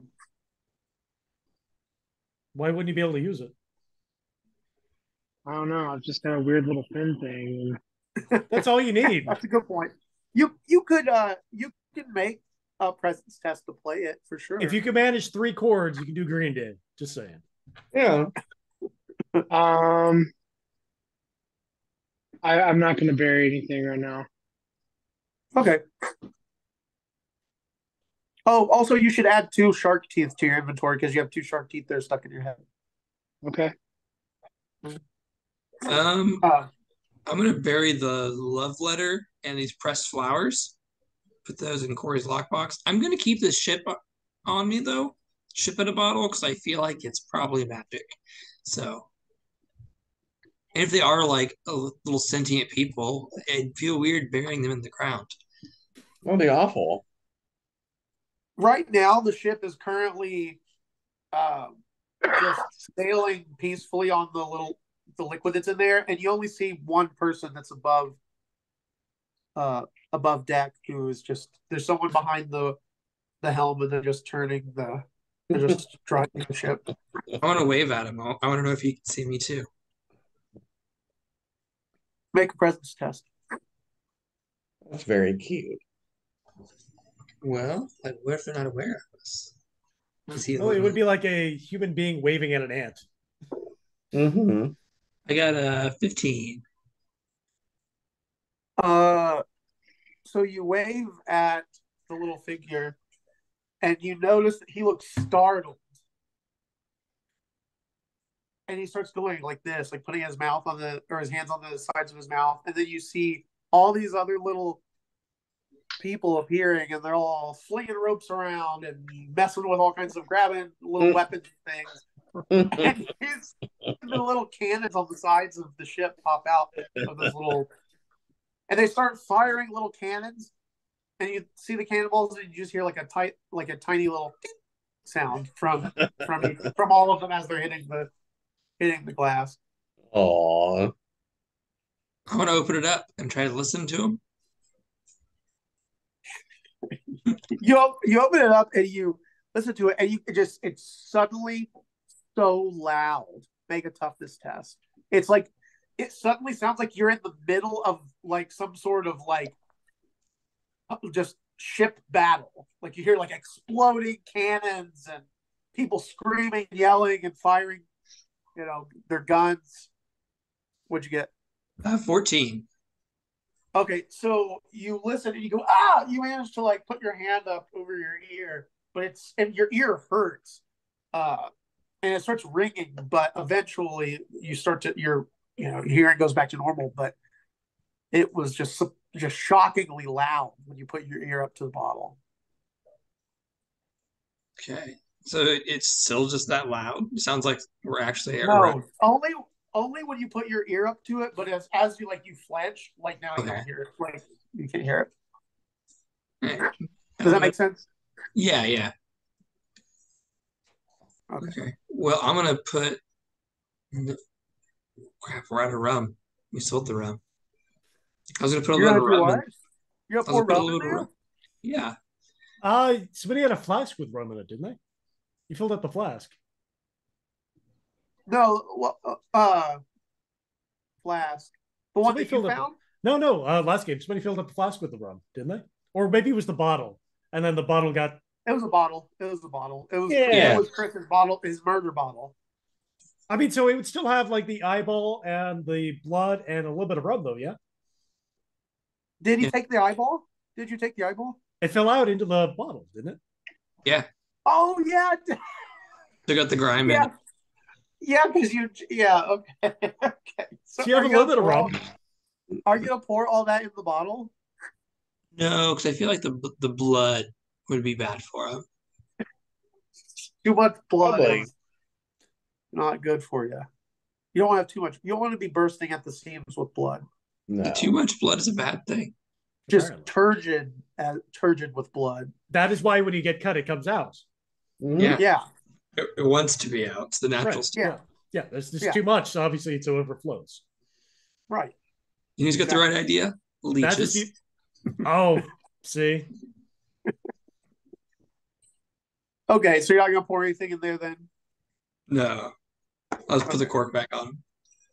They fire a few more rounds with their cannons, and then eventually it kind of slows back down, and there aren't as many shots. And then eventually, if you look back at the bottle, you see that tiny person is once again the only one on deck. Oh, you should wrap the bottle in those letters so they've got something to like not be so angry about. It's like a bird. Throw a blanket over the cage so they think it's nighttime. It works. So I'm just gonna stick him in my pocket. Okay. Wait, oh, actually, so if I set the bottle upright, does their water all run to the bottom? So when you turn it that way, the ship just gets completely swamped. Like just completely the liquid, like the ship turns completely upside down. And like they're all swimming. Yeah, and people are getting like sucked out of the ship and they're just like swirling around in the water. I'm gonna write that back up. I don't know if we should be walking around. You see some of them start trying to climb up the sides of the ship, but you see a few others are just in the water and they're just not moving. They're just oh no. Yeah, let's bury it. They're safer in. All right, so you bury the ship in a bottle.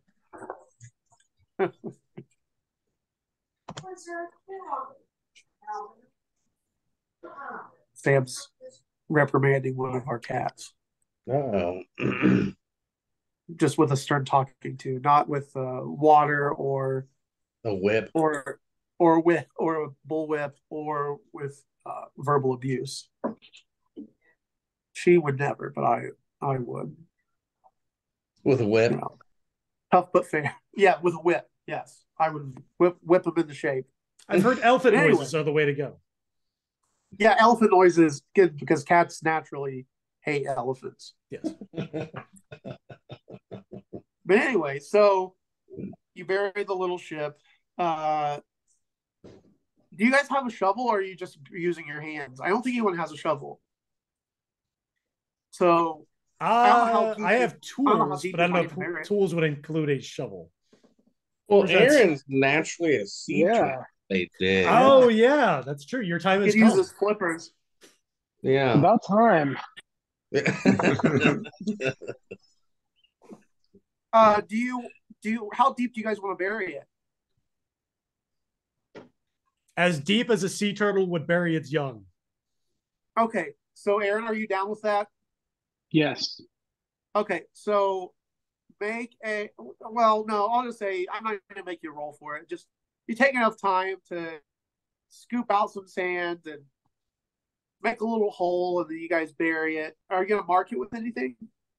So I do have an ink, quill, and parchment. I'm going to make a map.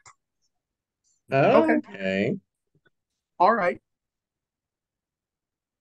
Okay, you can take some time to make a map, and so add that to your inventory that you have a map to the treasure. Nice. Smart. Good thinking. We're pirates. We got to bury treasure. Yeah, think like a pirate. So you successfully do that. Now what's everyone doing? We survived last game by being smart somehow, so. Although you're still pretty hurt. Yeah. Good rest. That is true. We were told that if we went this far, we would take a rest. So I curl up into the bottom of the boat, put my jacket over my head, and go to sleep. Okay. So everybody is going to take a rest then, and I will read you what that says so you can heal yourselves and all that jazz. It says, catch your breath, have a drink, restore D4 HP. But I'm assuming you guys are going for a full night's sleep. So that will restore your health 1d6. So roll a d6. Also, you have to eat and drink something in order to properly get a good rest. So I chew on some Spanish moss and I squeeze out the rest of my chicken. Yeah, so just make a note that you either consume a ration, or you consume a Spanish moss, or you consume a chicken corpse, or whatever it is that you're going to eat. I'm gonna cook that chicken corpse. I don't have anything. I have finished squeezing it. You can have the rest. There is So are you just going to eat a raw chicken, or are you going to cook it? Let's cook it. Okay. All right. So you guys, does anyone have anything to start a fire? Does anyone have like I have a torches. flint and steel? Oh, okay, you can use a torch to start a fire. You Okay. find some dry wood and you make a little fire. Uh, and then make a presence test to properly prepare the bird. Pluck it and get organs out and all that. I'm rolling good tonight. I probably shouldn't have said that. 17. Okay, so you've cooked your fair share of chickens before, and you end up managing to prepare. I'll say there's enough chicken there. It's a whole hen. You can split it between all of you guys to get a meal out of it for each of you. So everybody roll a d6 and heal that much. Oh, I'm not hurt. But I do want the organs. Ooh. They're the tastiest part. That's what you're gonna eat, just the guts and stuff? Yeah. And since you're an eel, you don't have to worry about rolling. No, that is how you catch eels. With fish or with the chicken guts? Yeah. Yeah, well, I know my grandpa, he always used to use chicken liver for catfish. Yep. So that doesn't surprise me that other fish would be bottom feeders. Yeah. But you can only go up to your max HP, right? Yeah. Yeah, you can't go over. And do we re-roll for our devil's luck? Oh, yeah. Yes. So everybody re-roll for your devil's luck to see how many of those you can use a day. And the number of that is determined by your class, which, remember, Corey, for yours, since you're using a class that's not from Pirate Borg, it'll say omens, but just roll whatever it says for you for omens. Oh, shit. And for Aaron, you probably need my help, Tony, for that one. Let me see. For Sorcerer, Aaron, roll a d4. Okay. For your Devil's Luck. That you remember the die that you used. You like if you want to re-roll something, if you rolled poorly, or if you want to like decrease the DR for something, or if you want to make an attack do max damage. So I got a 1. Okay, that sucks. So you only have one Devil's Luck for this day. Chris and Kevin, do you guys have? Yeah, I got D2, so I rolled a 2. Yep, same. Okay. I got odds because I roll a D2. So you just get one as well. You get one Devil's Luck. Okay. So you guys wake up in the morning to hearing. Are you guys just all sleeping around the boat and the fire? I'm assuming down the beach. You're all just gonna lay down the. Oh, I just curled up in the boat. Yeah. Okay. Yeah. So you guys get a pretty good night's sleep. It's pretty relaxing listening to the waves. But you're waking up in the morning. You hear people shouting as you see, like a bunch, like a fleet of rowboats moved over where the shipwreck is. And they're just collecting. They're hauling up pieces of the wreckage. And trying to salvage more items from the wreck. You see Evan and the other officers are barking orders at civilians, having them, clear up the debris and bring stuff aboard. But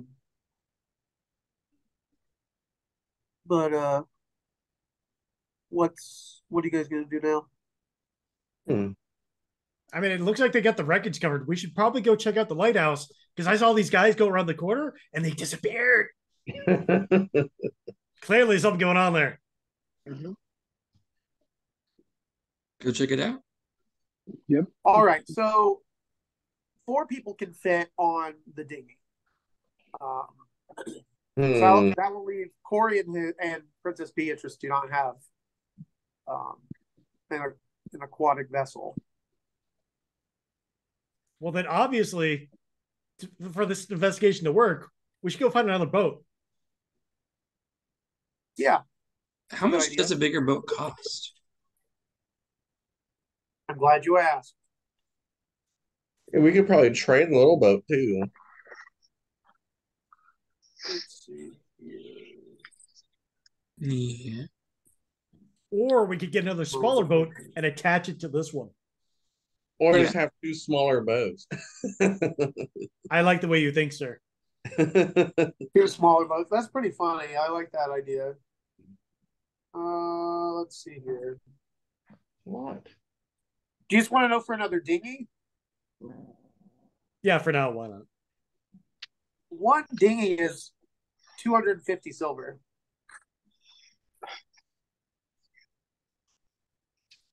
I've got I could actually cover that if we find one. Yeah, I've got plenty of money too. Okay, so you guys go down to the dock and you see a little boy sitting in a dinghy, and he's just sitting there with his feet propped up, and he's got a little knife, and he's carving something out of a piece of whalebone.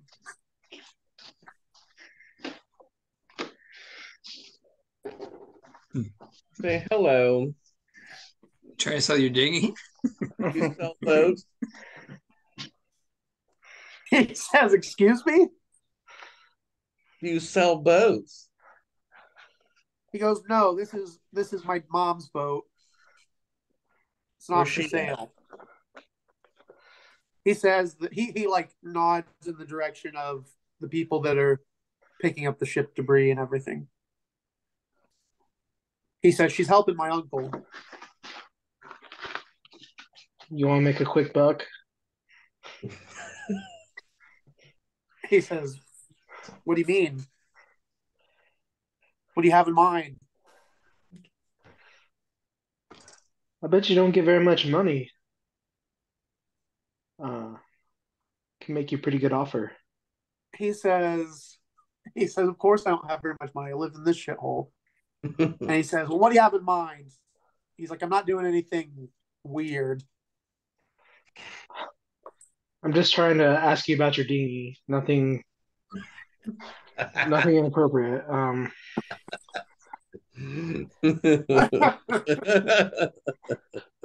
He says, "I can't sell the boat. My mom will kill me." Um, But if you had enough money, you could leave this shithole and not have to worry about your mom. that's right.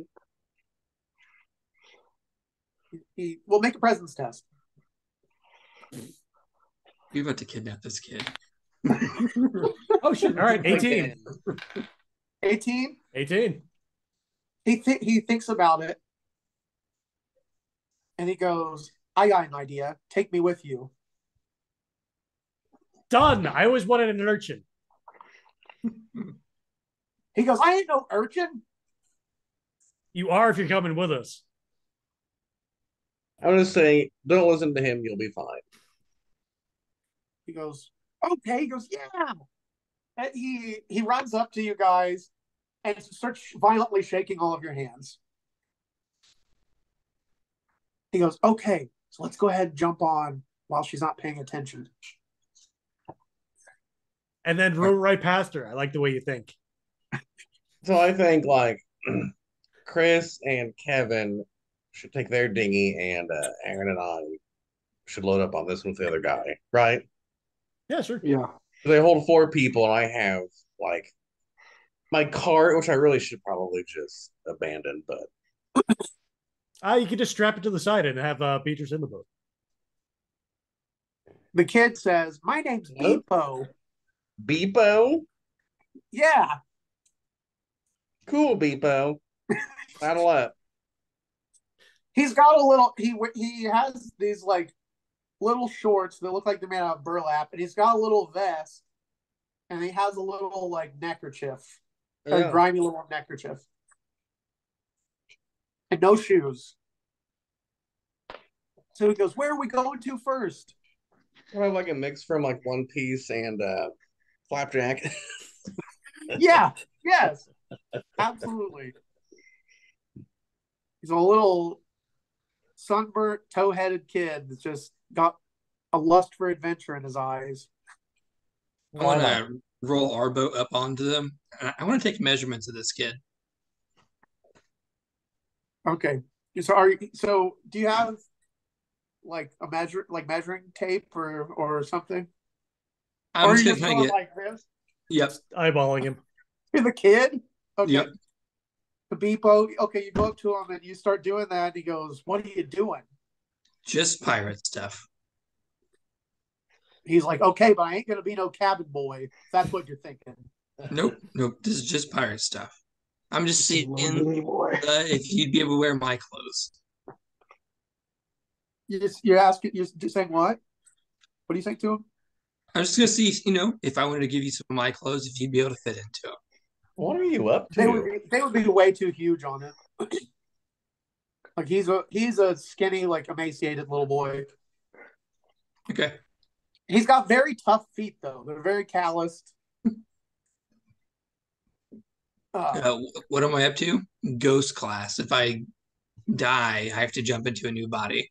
Oh yeah, I forgot. I So forgot about that. It's gonna be thinking. I gotta He get. eyes you suspiciously, but he allows you to do it. I gotta get Cece some water. I'll be back. Okay. But he does ask you guys though. He asks you where you're gonna go first. The lighthouse. He goes, "The lighthouse." He's like, "I don't want to be no sheep." He goes, "I heard all kinds of awful stuff about that place, mostly sheep related." Tell me more stuff about sheep. He goes, "I don't know. They smell like shit." Sure. And he says, "And they're delicious." He said his best memory ever was one year in the winter solstice. His mom managed to get a hold of some only partially spoiled mutton, and he ate it, and he only got sick for one day. That would be a glorious day. Yeah. He said it was the best thing he ever tasted. Well, we did just rescue a goat recently, so we should be like on the side of the sheep, so it'll be fine. We could always kill They a could sheep. smell the goat on you. What did you say? You could always kill a sheep? We could always kill a sheep and let this kid eat it. That's true. You could. We should find him the sheep. Let him eat it while it's alive. So it's Oh my fresh. god. Well, that's how you know it's. I don't know. That's how you know it's fresh. Depot is he's an innocent. He's a blank slate. So I mean, you could corrupt him into eating you could potentially corrupt him into eating a live sheep. I don't know. It just depends. We'll see what the dice say. But so you guys plan on going to the lighthouse? Are you guys just going to go ahead and take off now? He urges you that you should leave now because he wants to leave before his mom realizes what happened. Yeah. Yeah. He like kind of laughs to himself. He's like, "She's going to be so pissed." So he's like, "All right, boys, let's go."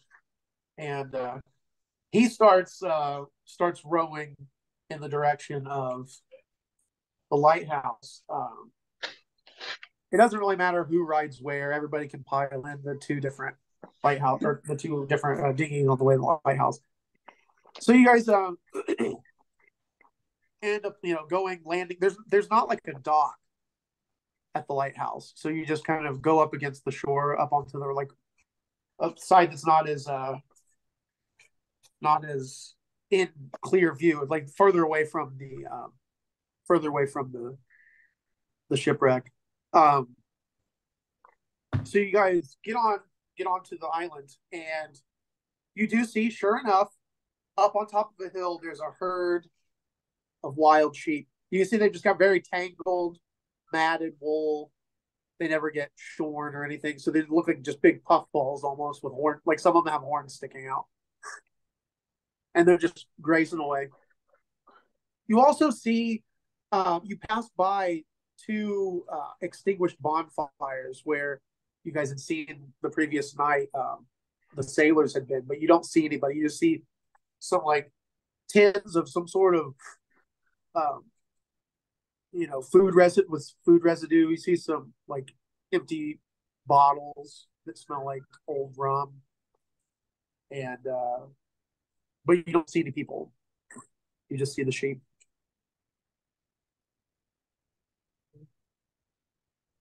I'm back. Okay, you guys are on the lighthouse island. You see two extinguished campfires with some trash laying around, and then you also see a herd of sheep with very thick and matted wool, and they're just up on this hill eating grass. What do you do? I'm gonna go up to the lighthouse and see if it's unlocked. Yeah. You walk up to the lighthouse, and obviously now the light is out. There don't seem to be any windows except for up top, which is kind of strange. To you, it seems kind of strange to you all. You try to open the door, and it is indeed locked. Oh, that's rude. How else are we going to get in? It's what's going on. I'm going to pick the one. Okay. That is a 15. Damn. Okay. It gives you a little more trouble. Gives you a little more trouble than the one at the bar, but you manage to open it up. And you open the door, and it's just dark, just pitch black inside. It smells of oil, lamp oil. But there's also kind of like a musty, it smells kind of like musty in there as well. And it's just completely black, like you can't really see anything. Aside from where like the sunlight is coming in through the doorway. But all you see is like a floor, wooden floor. I'm gonna light my candle so we can see. Okay. Anybody who walked in would hurt themselves. What? Said anybody who just walked in would hurt themselves. So it's good that we have a light now. Yeah, that's right. That's true. So you guys light the candle. Corey, are you just going to move in on it, like just be in the front then, since you're the one with the light source? Mm-hmm. Okay. So you go inside and you see the room that you're in immediately. There's just a bunch of barrels of oil. You can even see like there's like barrels of oil like up on these like kind of these like what do they call them? Just like wooden racks basically. And some of them you can see like from one of the barrels, like the cork is like it's like there's a little crack in the side underneath, and oil is kind of slowly dripping out. And indeed, if you walk through here, the floor is quite slippery. So if you enter this room, you need to make an agility test.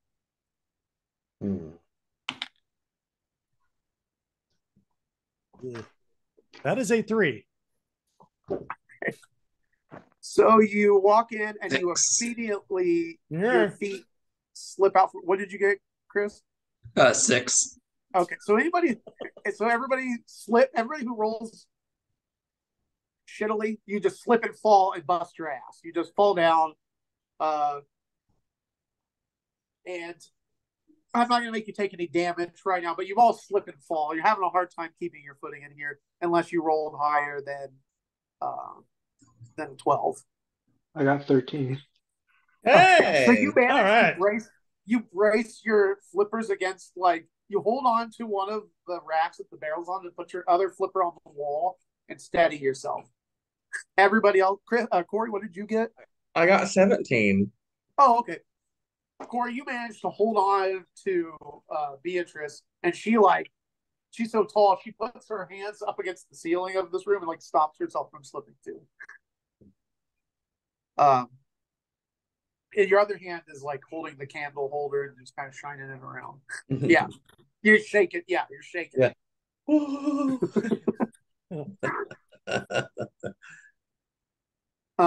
So there are the racks of barrels. There's also a doorway to your right, but there's also a doorway up ahead of you. So you can either go right or up, basically.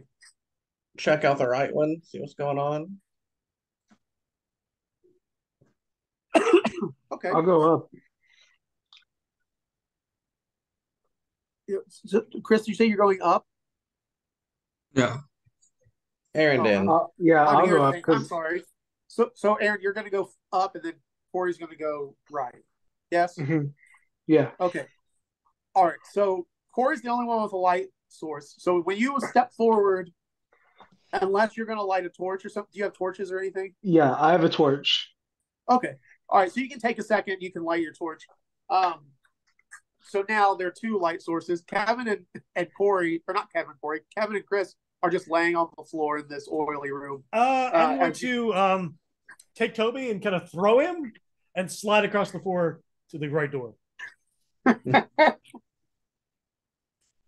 Well, okay. I don't even know. I think strength because you're holding on to him. So make a strength test and we'll see what happens. 10. Okay, so it may take me a while. You try to. Well, here's what happens. You try to do that, but since you're covered in oil, since you slipped, he slips out of your hand, and you just hear him. You hear Toby going crashing into the other room. Are you throwing it up or right? Right. Okay, so Corey, make an agility test. God damn it. Or get crushed by a cannonball. Oh, I don't have enough. 7.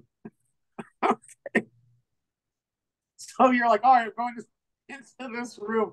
And then you hear Beatrice goes in there with you, and you don't even get a chance really to get a good look at what's in the room before you hear Kevin's voice go, huh! And then all of a sudden something smashes you. Something heavy and made out of metal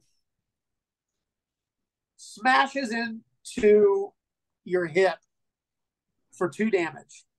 Oh, God. But don't forget, wait for me. On. You have armor, though, remember? Oh, yeah. How does that work? What's the die for your hide armor? I think it's either a D2 or a D3. D2.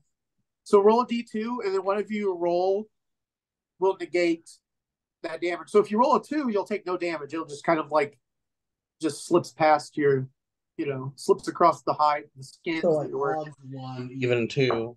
Yeah. 1. Okay, so you negate 1 point of damage. So you only take 1 point of damage. So you're gonna have you might have a little bruise there, but it could have been worse. Yeah. But the cannonball just crashes into the room. You hear it break something, like if you hear glass breaking as it slides in there.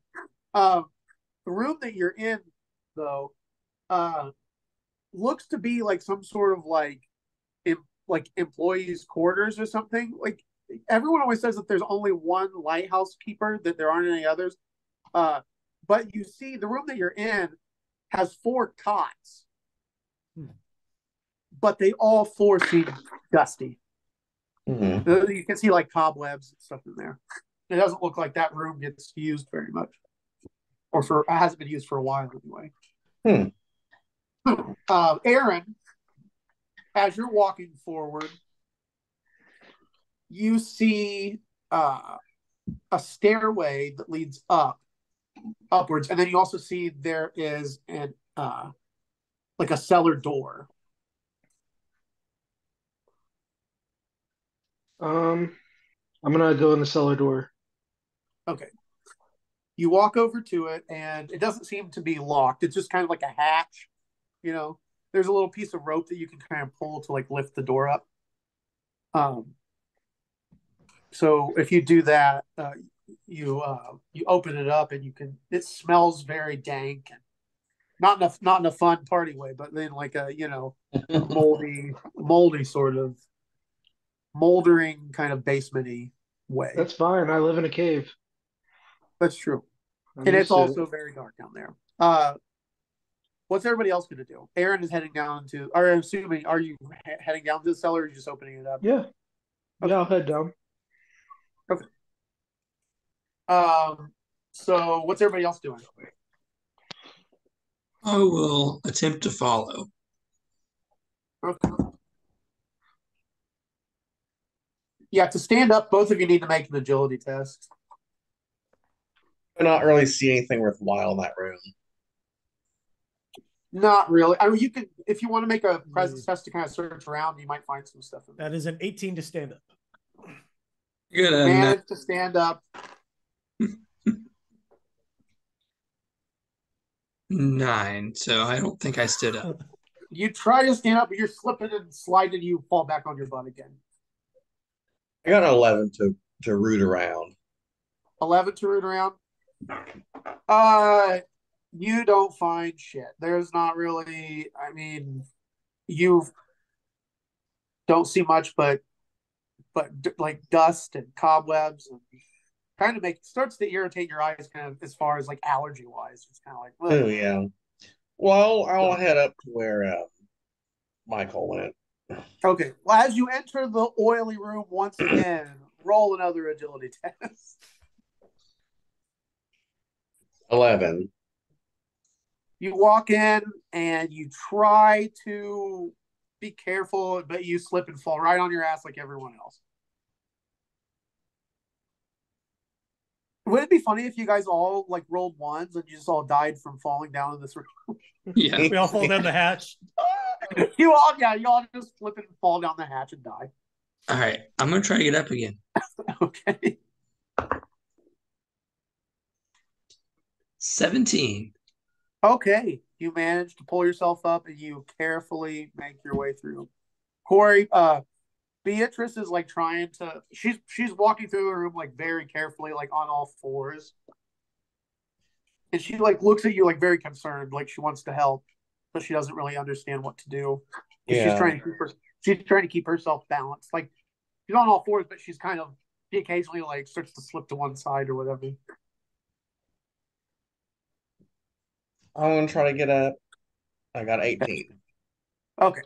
So you manage to like grab a hold of her and pull yourself up, and she helps you into the other room if that's where you want to go. Yeah. Okay.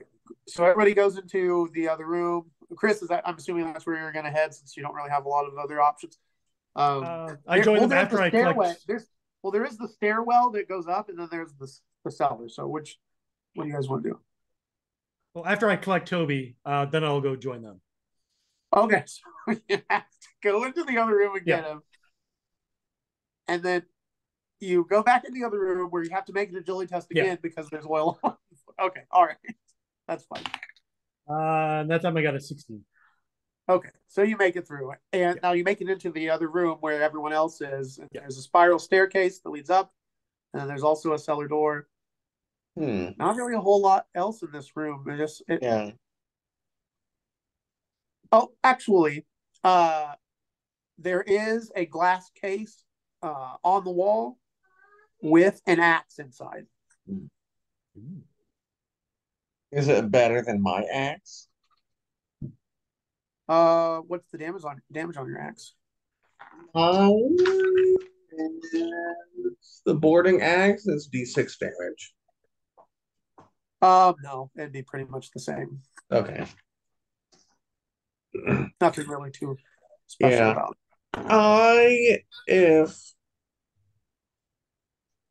no one else wants it, I'll take it. I don't have a hand-to-hand weapon. Okay. Very good.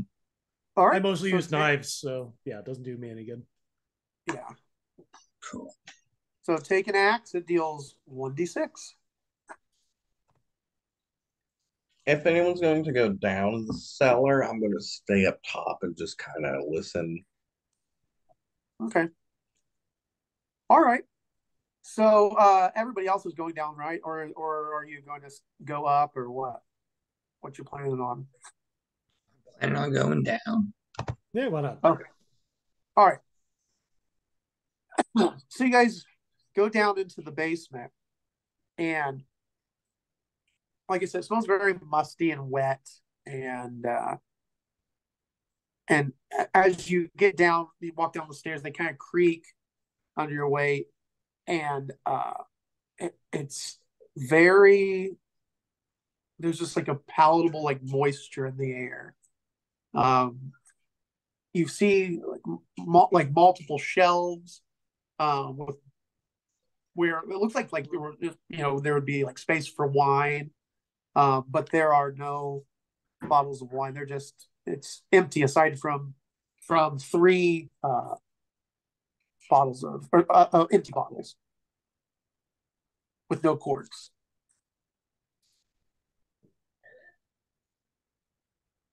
Well, I guess let's. Good. Is my arm healed yet for after that rest? It's still broken. Okay, You don't have the damage to your HP, but you have a penalty to, if you were to use that arm, you know. How do I fix it? Is that just later? Well, if you, I mean, maybe saw a doctor, or if you like had some sort of like, medical brew or something. Okay. Something like that, some sort of potion or whatever, or just bed rest or whatever. But anyway, so if you guys want to like search the basement, roll a d12. D12. I know we went in separate I got a 1. entrances. Am I in the same basement? Yes, you are. Yes. Your torch is up, and Corey has a candle. Okay. I got a 2. Okay. So you look around and you don't see anything. You're still kind of like, as you're like wandering around, like looking, like your brain still, you feel like this fog, this brain fog from your head injury. You're still not all there. So you kind of just like you look around the room, and then you kind of just stare at your torch for like 30 seconds.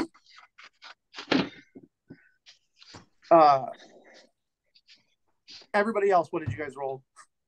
I rolled a 1, so I also will just look at his torch. Clearly, it's fascinating. Well, they both have light sources. You kind of like, you feel like your eyes are kind of getting adjusted to the dark. All right. You walk through. You start to walk into just sort of walk into a different part of the cellar. Okay. And you bump into something. You fall down and take 1 point of damage as your hand lands on something sharp.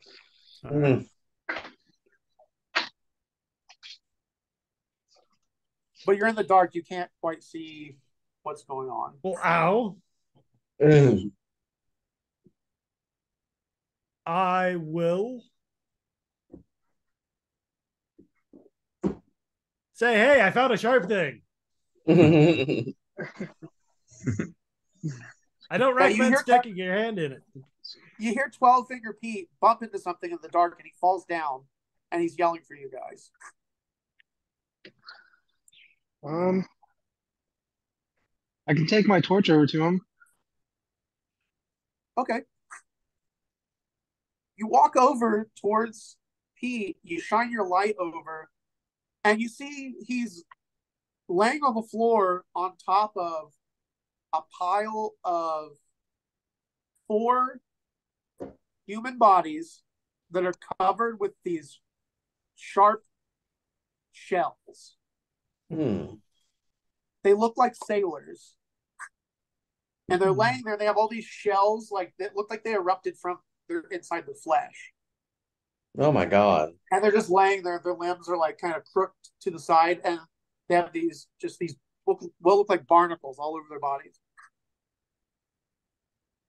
Well, and the floor that they're in, there's like a little bit of water, like a little bit of, you can smell like seawater. And you can occasionally see like the shells like might open up a little pinch, and you see these like little feathery fingery things like scraping at the water, and then they pull back inside the shell. No, thank you. Yeah, I wouldn't. I'd probably back away from that. yeah, that seems kind of horrible and cursed. As you start to back away, you see the shells start to clack like little bird beaks on all 4 of the corpses as they start to rattle and then lurch upward. Oh my God. So let's do initiative again. Make this another combat heavy. Sorry, that's just just the way things go sometimes. Do you want odds or evens? Do we want to continue with what we did last time, or odds forever? Is everybody all right with that? Odds forever. Mm-hmm. Or you can make other choices. I don't know. Odd has been usually bad for us. Well, in this case, you guys go first. Oh, cool. I know I'm technically not supposed to do any rolling for the system. It's like you can do it with like just the players doing it, but I still like to roll. So Yeah. I'll still roll for some stuff. But anyway, 11. so these 4 corpses with these barnacles just all over their bodies. They both are. I mean, not they both. They all 4 are standing up. They're all kind of like bent at unnatural angles. But they're standing and they're kind of twitching, and the shells clack, and they seem very interested in you guys. Yeah. I am going to shoot at this thing. Which one? Just I mean, it doesn't. They all 4 just look like dead bodies contorted in unnatural ways, covered in shells. So I guess it doesn't really matter which one you pick. But from now after that, obviously, we'll figure like if someone's like, I want to attack the one Chris attacked or whatever. I'm gonna pick whichever one. This is the ugliest one. Okay. There's one that has a barnacle coming out of its mouth, and it looks like he has a beak inside of his human mouth. Ew. That one's pretty ugly. So if you want to go for that one, beak face. Okay. All right. 14, but I get 2 off. Yeah. Just attacks. You hit. Okay. But he has. Well, yeah. Oh, yeah. And then you're in close quarters, so the gun will ignore armor. In this case. Oh, shit. Okay. So go ahead and roll for damage. I don't think that's an actual pirate board rule, but it's a rule. I think it's in like the black powder weapon. Yeah. Sense. That is 12. Oh, okay. All right. So you blast Beakface to pieces. You blow his like torso to pieces. His arm flies one direction, his head flies in the other direction, his body just falls down. And you see their barnacles just all over the place, and they're just laying there in the blood and seawater, and those feathery things are coming out, and they're just lapping up all the blood and seawater. But he otherwise goes down. So now there's 3 just standing there. They're standing there in the seawater? Yeah. I stick my hand in the seawater and electrocute it. Doesn't seawater isn't it not as much of a conductor for electricity though? I can't remember if it's less or more, but it's one of the 2. It's salty. Someone look it up really quick. I think it makes it more. Because that will determine what happens with this. I mean, my character wouldn't know, and honestly, I don't know. Yeah, he would do it. He would do it regardless of what the answer is. But what happens to everyone else will also determine. Does seawater conduct electricity? Seawater is a better conductor because it's dissolved in dissociated ions. Hence, seawater is about 1,000,000 times more conductive than drinking water. Oh, shit. Okay, so in that case, roll for damage, Kevin, and then everybody takes damage.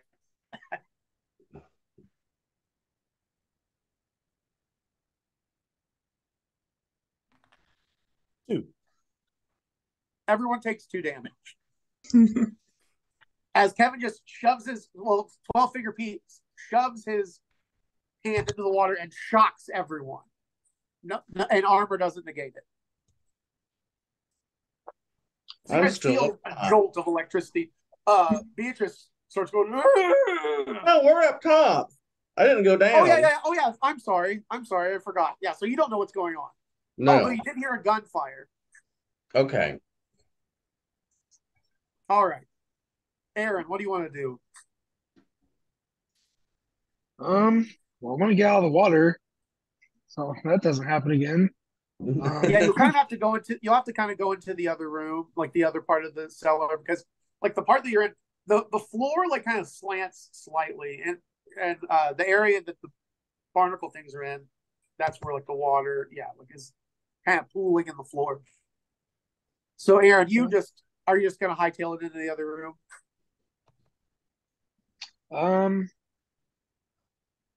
Yeah.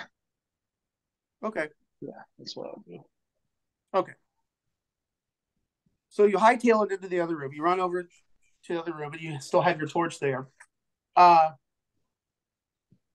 as you do, you hear clackering, like rapid clacking noises, and you guys see one of the other barnacle things just starts shambling at surprising speed in the direction of Aaron. So Aaron, make an agility test.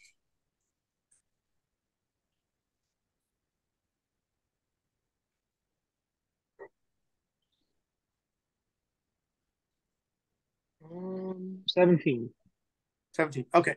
So that creature comes shambling after you and just swings one of its barnacle covered arms at you. And you manage to like retract your head slightly as its arm whips over your shell. Chris and Kevin, both of you also make agility tests as the same thing happens. The barnacle guys come after you. That is a 20, not a natural 20, but a 20. Okay. He swings his barnacled appendages at you and misses. What about you, Chris? I got an 8. Okay, so as you try to avoid this creature, it just smacks into you with its barnacle encrusted limb. Roll for armor. You only take 1 point of damage. Oh, well, hell, it'll negate it. Yeah. But since it hit with one attack, it like smacks onto you, and like your armor protects you, but you can hear like your clothes starting to catch on its barnacles. So it swings another arm at you. Make an agility test to avoid the other limb. Yeah. Fuck. 7. Okay. Wait, I'm going to use a devil's luck. I'm going to reroll that one. Oh, yeah. Yeah. Good thinking. Good thinking. Son of a bitch, it's a 7 again. Okay. So it catches a hold of your clothes with one arm, and then it swings at you with the other for 4 damage as you feel just sharp shells smash into your body and rake against your skin, and the creature has its arms around you now, and it squeezes you for another point of damage as the shells scrape against your body. Okay, so But don't forget to roll armor for all of those, though, or for both of those, for the initial slam and then for the squeeze. got it. Okay. So, even. So 2 damage, and then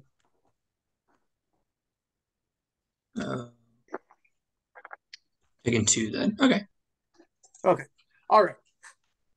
So and now this creature just has a hold of you, and you can feel those feathery things like coming out of the beaks, and they're just kind of like caressing your skin. I don't like him caressing this way. Aaron and you guys, just in general, what are you guys gonna do?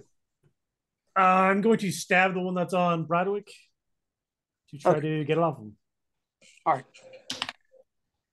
That is a 16. So that hits, and so does my other one. Is there still another one other than that one? Is there what? Is there another one other than the one that's on him? There's one trying to get you. There's one that swung at Kevin and missed, and then there's one that's squeezing Chris right now. All right, 4 points of damage on that one. Okay, and then I got to roll for their armor. The one that's on me, or that's trying to get me, I want to try to use the crossbow. Okay, so real quick though. So Kevin, you do some damage, but as you're jabbing at them, like your knife is having a hard time. Like you're doing damage, but not as much as you would normally because the shell protects them from very much damage. So you're stabbing at him, Aaron? No, I've got a crossbow that I got earlier. Oh yeah, I yeah. want to Okay. try to shoot at him. Yeah, make a presence test. Okay.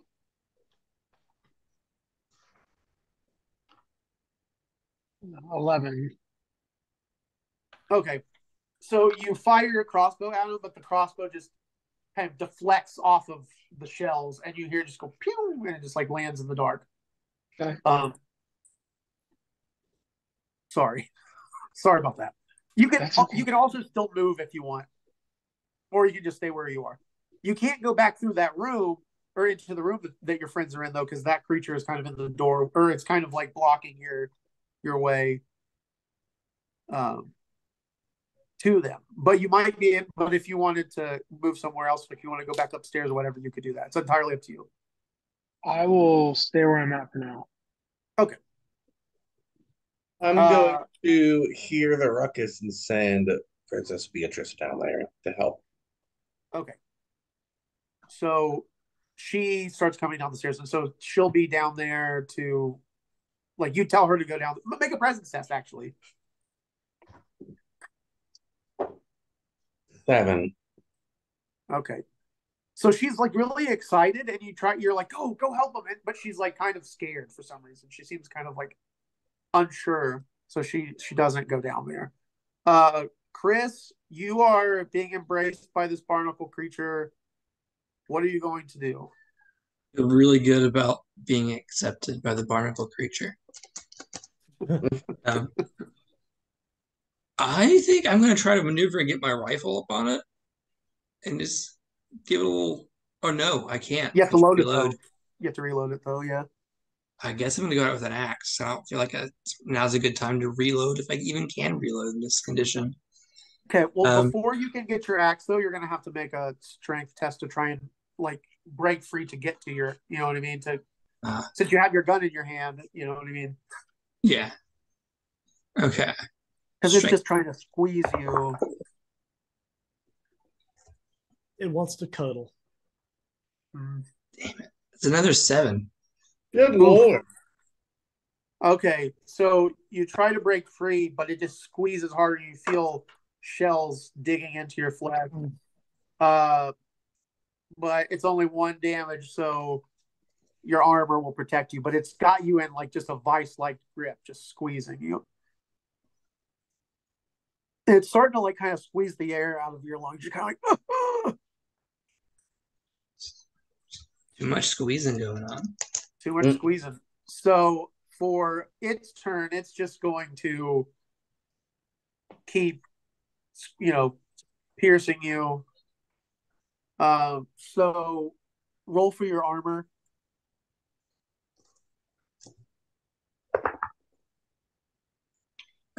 Evens 2. Okay, so it's still not doing any damage, but it's squeezing. It's still squeezing. It just got you in a tight grip. This is a very nice leather jacket. It's not going to be nice after this. It's getting scratched up pretty badly. Oh. I have to take it to whoever repairs leather. Yeah. Aaron and Kevin, both of you make agility tests.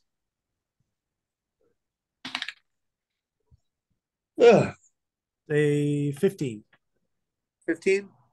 All right. It swings its barnacly appendages at you, and you still manage to dodge out of the way. Aaron, 17. What did you get? 17? All right. He swings his appendages at you and fails again. By now, Corey, you still hear more slamming and scraping and cursing. More ruckus. More ruckus. I'm gonna try to get B down there again, but I rolled a 9. Okay. All the noises are starting to freak her out. She's kind of trying to. She's sort of like pulling away from the cellar door. Man. I'm just gonna go down there. Okay. And see if she'll. Yeah, she starts whimpering and whining as you go down there, and she kind of stays at the top of the stairs, but she's like looking at you. She's like, You can see that she really doesn't want you to go down there. But you walk down and you see Aaron, like, you see this barnacle encrusted monster just trying to grab Aaron. He's just like managed to like fend it off with the crossbow and just kind of guarding himself as it's trying to grab him. Am I able to go and attack it? Well, Yeah. Yeah, I'll let you go ahead. Yeah, you can go ahead and try to attack it, sure. I was just be like, God damn.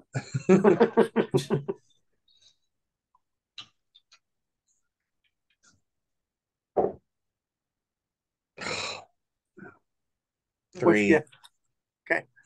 You run up and you swing your axe at it, and it just smacks into the shells and just kind of slides off, and you're standing there, and then the shells just start clacking their themselves together like horrible little beaks. And they start reaching out towards you with these tiny little hairy filaments. What are the rest of you guys going to do?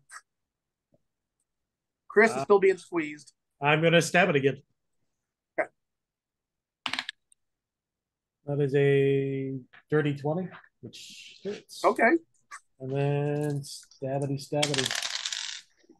4. Okay. Let me roll for its armor. 6. So you're like stabbing at it just wildly, and it's just going clink, clink, clink, clink, clink, clink, clink.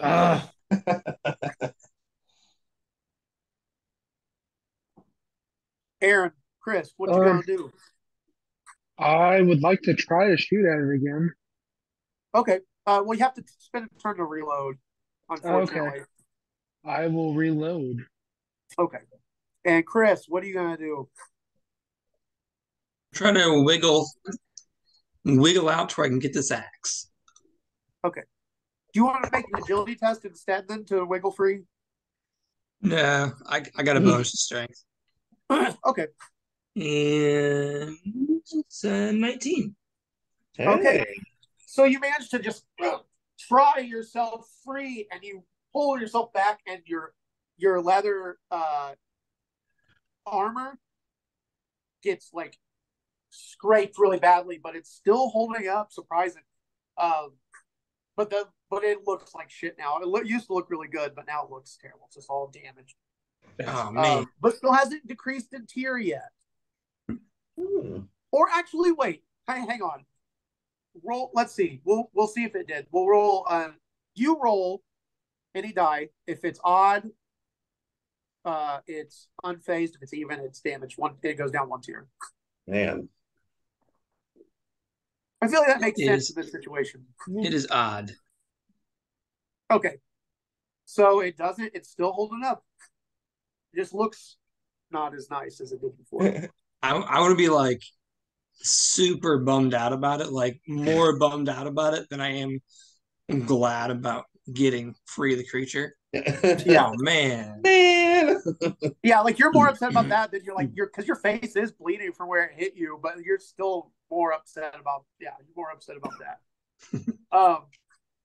So now Aaron, or actually now, hang on, let's see. Odds it's Corey, evens it's Aaron that the barnacle beast is going to go for. Even. Aaron, it swings at you again. Make an agility test.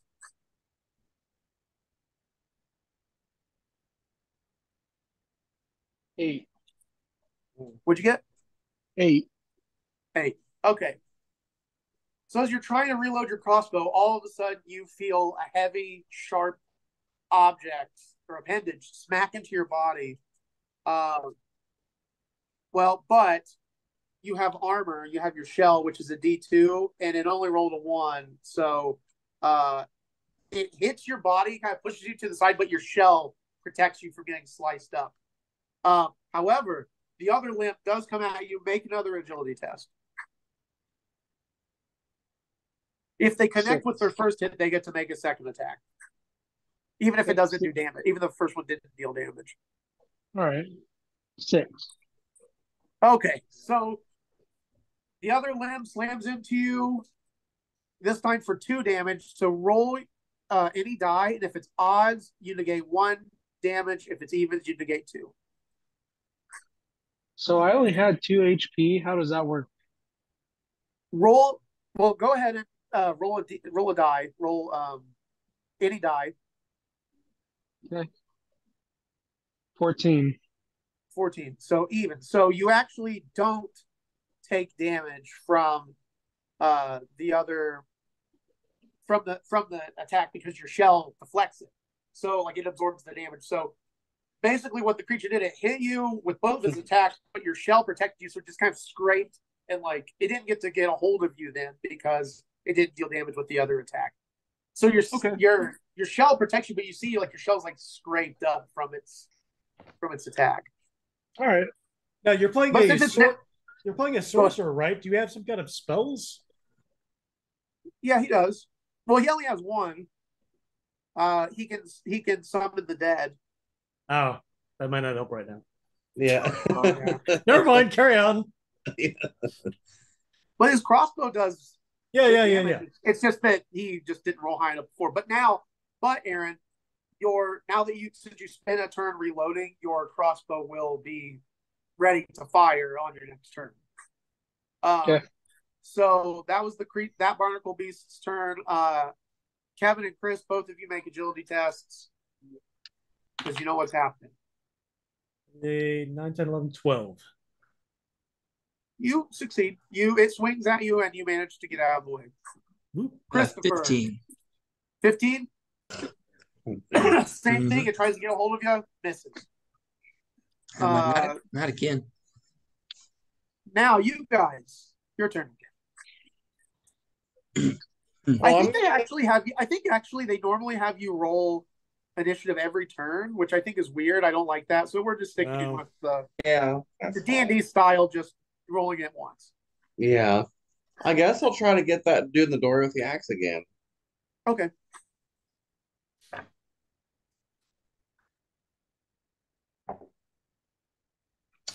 Ooh, 19.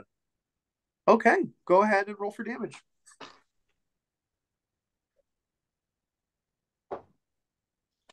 One. Okay. I rolled a 3 for its armor. So you smash into it with the axe, but it just scrapes against the beak-like clacking shells and it just doesn't manage to hurt it. Sadly. What's everybody else doing? I'm gonna reload. Okay. So Chris is spending a turn to for guns, I think it's a little different. For a musket, reload is 2 actions. Okay, so if you stand there and for Buccaneers, I know it might be different for yeah. So for Buccaneers, let me see. Yeah, they can reload black powder in single instead of 2. That's cool. Okay, all right. So so you could move and reload if you want to move. It's up to you. I think and it'll be ready to shoot next turn. Yeah. Are you gonna stand where you're at and then stand where I'm at? I'm gonna get this reloaded. I feel like I'm at a good vantage point. Okay. Yeah, he might snatch me up, but then I'll just shoot him. Yeah, it'll be easier to shoot him than if he does grab you. Okay. So Aaron and Kevin, what are you gonna do? I'm disappointed that I can't stab it, so I'm gonna put away my daggers, pull out my musket, and shoot it. Okay. Roll that beautiful presence test, which is not as good. And that's a 12. Okay, you hit. Oh, cool. And since you're at close range, we're using the rule that it ignores armor at close range. And that is 11. Okay. So the creature raises its barnacle-covered limbs and lurches forward. You shoot it in the chest and blow shards of broken shell all over the room. It falls down into the puddle of blood and broken shell fragments and seawater. Uh, now there are two left. Oh no, there's one left. Sorry, there's one left. It's Aaron's turn. And it's Aaron's turn. Yes. I will try to shoot that one with my crossbow. Okay. Go ahead and roll presence test. 20. Oh, naturally? Yeah. Oh wait. Oh, damn. Okay. Wait. So +1. So it'd be 21. Yeah. So natural 20 is a crit. So roll double damage. So roll 2d8. Good Lord.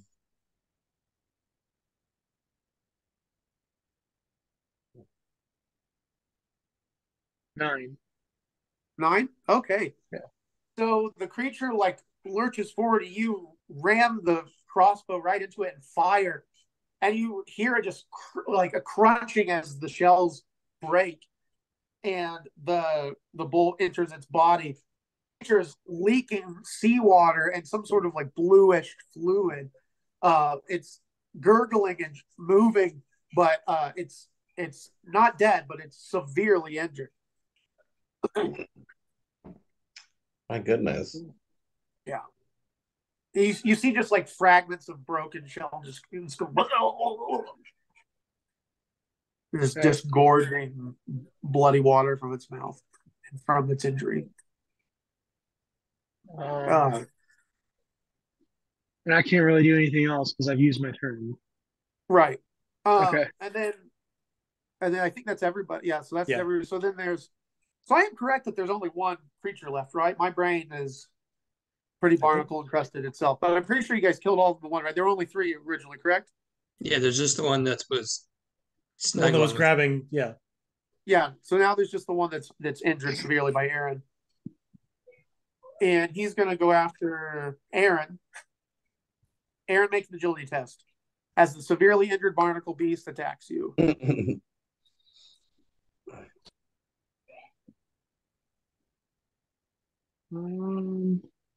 8. Okay. So you are in such close quarters with the creature that you can't really get a good. You can't really step away. Do you have any devil's? Wait, do you have any devil's luck left? Yeah, you could use. Do you have a devil's luck left? I Yeah. know you rolled more for. If you want, you can re-roll that agility test. Yeah, I have one. Yeah, because you said you have 2 hit points. I would. Yeah. Yeah. Thank you.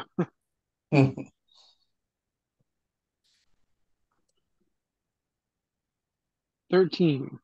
There we go. Okay. Yeah. So it swings at you, tries to grab a hold of you, but you manage to get out of the way. Now it's everyone else's turn, and there's one creature left. I'm going to try to smash it with the axe since I'm right there. Okay.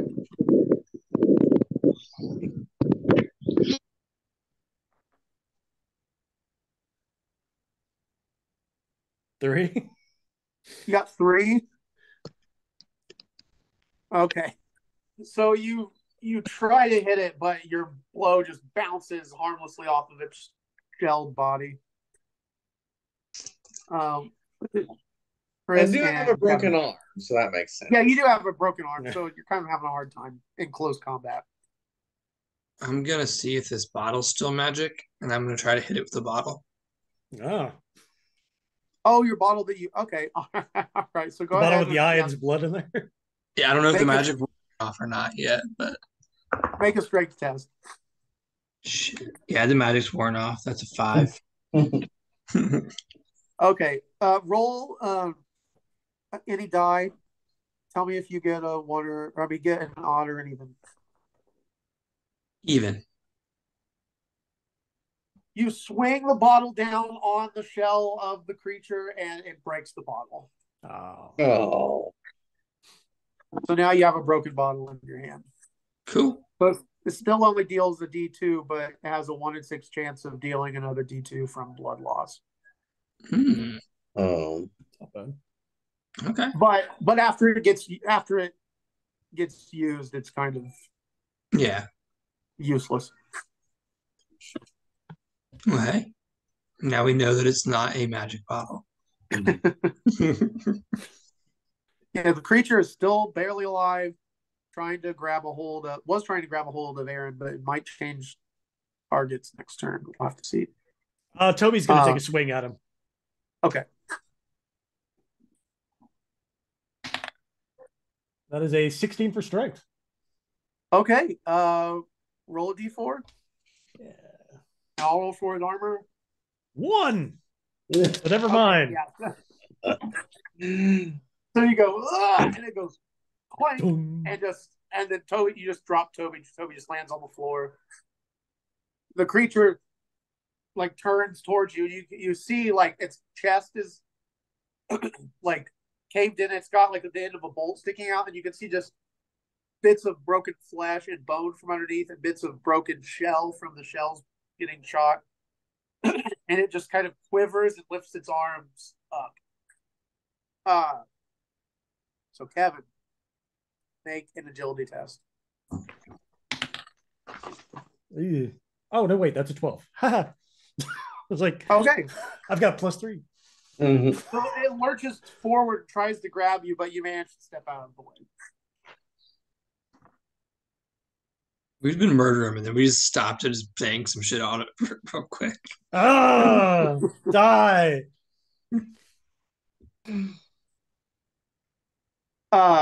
So what are the rest of you gonna do? Did we all go?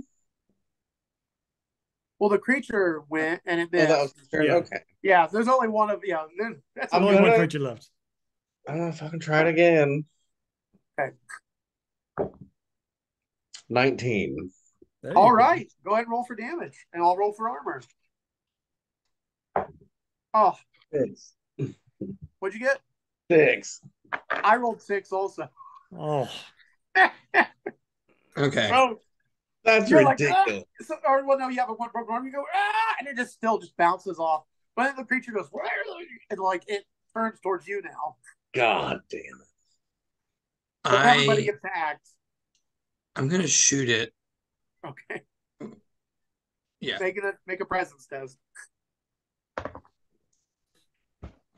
12. Okay, so you hit, and you don't have to roll for damage because it only has 1 hit point left, and you ignore its armor. So what does that look like to you? Do you think? I'm just gonna walk up there and just put the musket up to the one of the open wounds and just fires. It just explodes.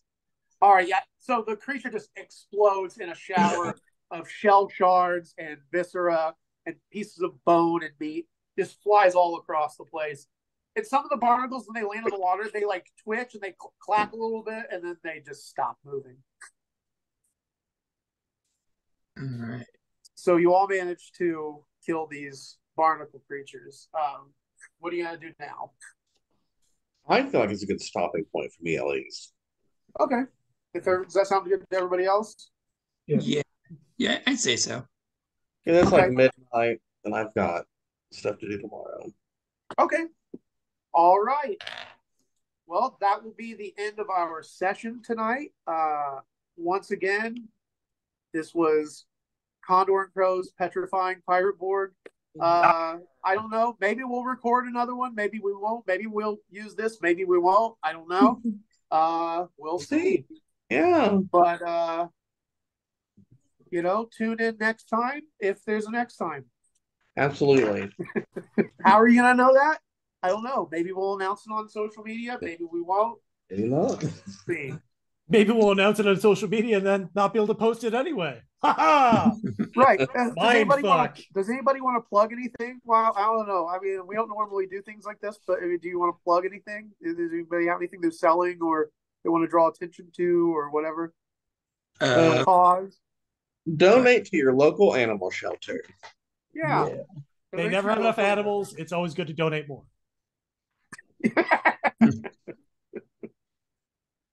I don't think that's what Corey had in mind, but No. kind of the opposite, I The think. more exotic, the better, because they definitely don't have those. Tigers and chimpanzees and Yeah. anacondas, those all make Surplus great llamas. Surplus llamas are where They- it's at, because they've they got that definitely- coat, and you can sell that. And llama meat. Did you- I mean, Well, did you know that that llamas, if they are around too many people, or I think it's if they're not around enough other llamas, they can develop something called berserk llama syndrome, where they just go completely crazy and they think that humans are llamas too, so they will like try to attack you because they think, like, they're trying to establish dominance. And male llamas, they bite each other in the testicles. So if they think that you're a llama, then they're going to try and bite you in the nuts. So you need to consolidate your llamas to prevent this, is what you're saying. So donate llamas to your local animal shelters. Yeah, make sure llamas have contact with other llamas, or they will go berserk. Yeah. Okay. I'm not kidding. I didn't make that up. You can Google it. But anyway, anybody else? Animal shelter, give all of your animals. No, give all your money. No. Give some money to the animal shelter. Got to keep these animals off the streets. Yeah. And not biting people in the nuts. Anything else? Yeah, I got my podcast, the Monster Mashers podcast. Yes, it's a great podcast. We talk about dicks and monsters and monster dicks. Mm-hmm. Oh yeah. Tying it back to the llamas, I like it. Yeah. And also, I'll be, depending on when this comes out, I'll be downtown in Muncie at the first Thursday doing palm readings. Oh yeah. Do you still do the beetle readings as well? Yep, we're doing the beetle readings. Awesome. Is it readings with beetles or for beetles? It could be both, but so if they bring you a beetle, you'll tell the beetle's future. Yes, but the other beetles will do the reading. I like that. That's cool. Cool. I like My that sister idea does too. tarot card readings. Yeah. What's that? My sister does tarot card readings. Oh, nice. Oh, nice. Yeah. Does she ever do anything in the? Is she part of the Muncie? Is there a tarot scene? Chris, is there a tarot scene? Is there like a fortune teller scene? That you're aware of? Kinda, but not really. Kind of, not really.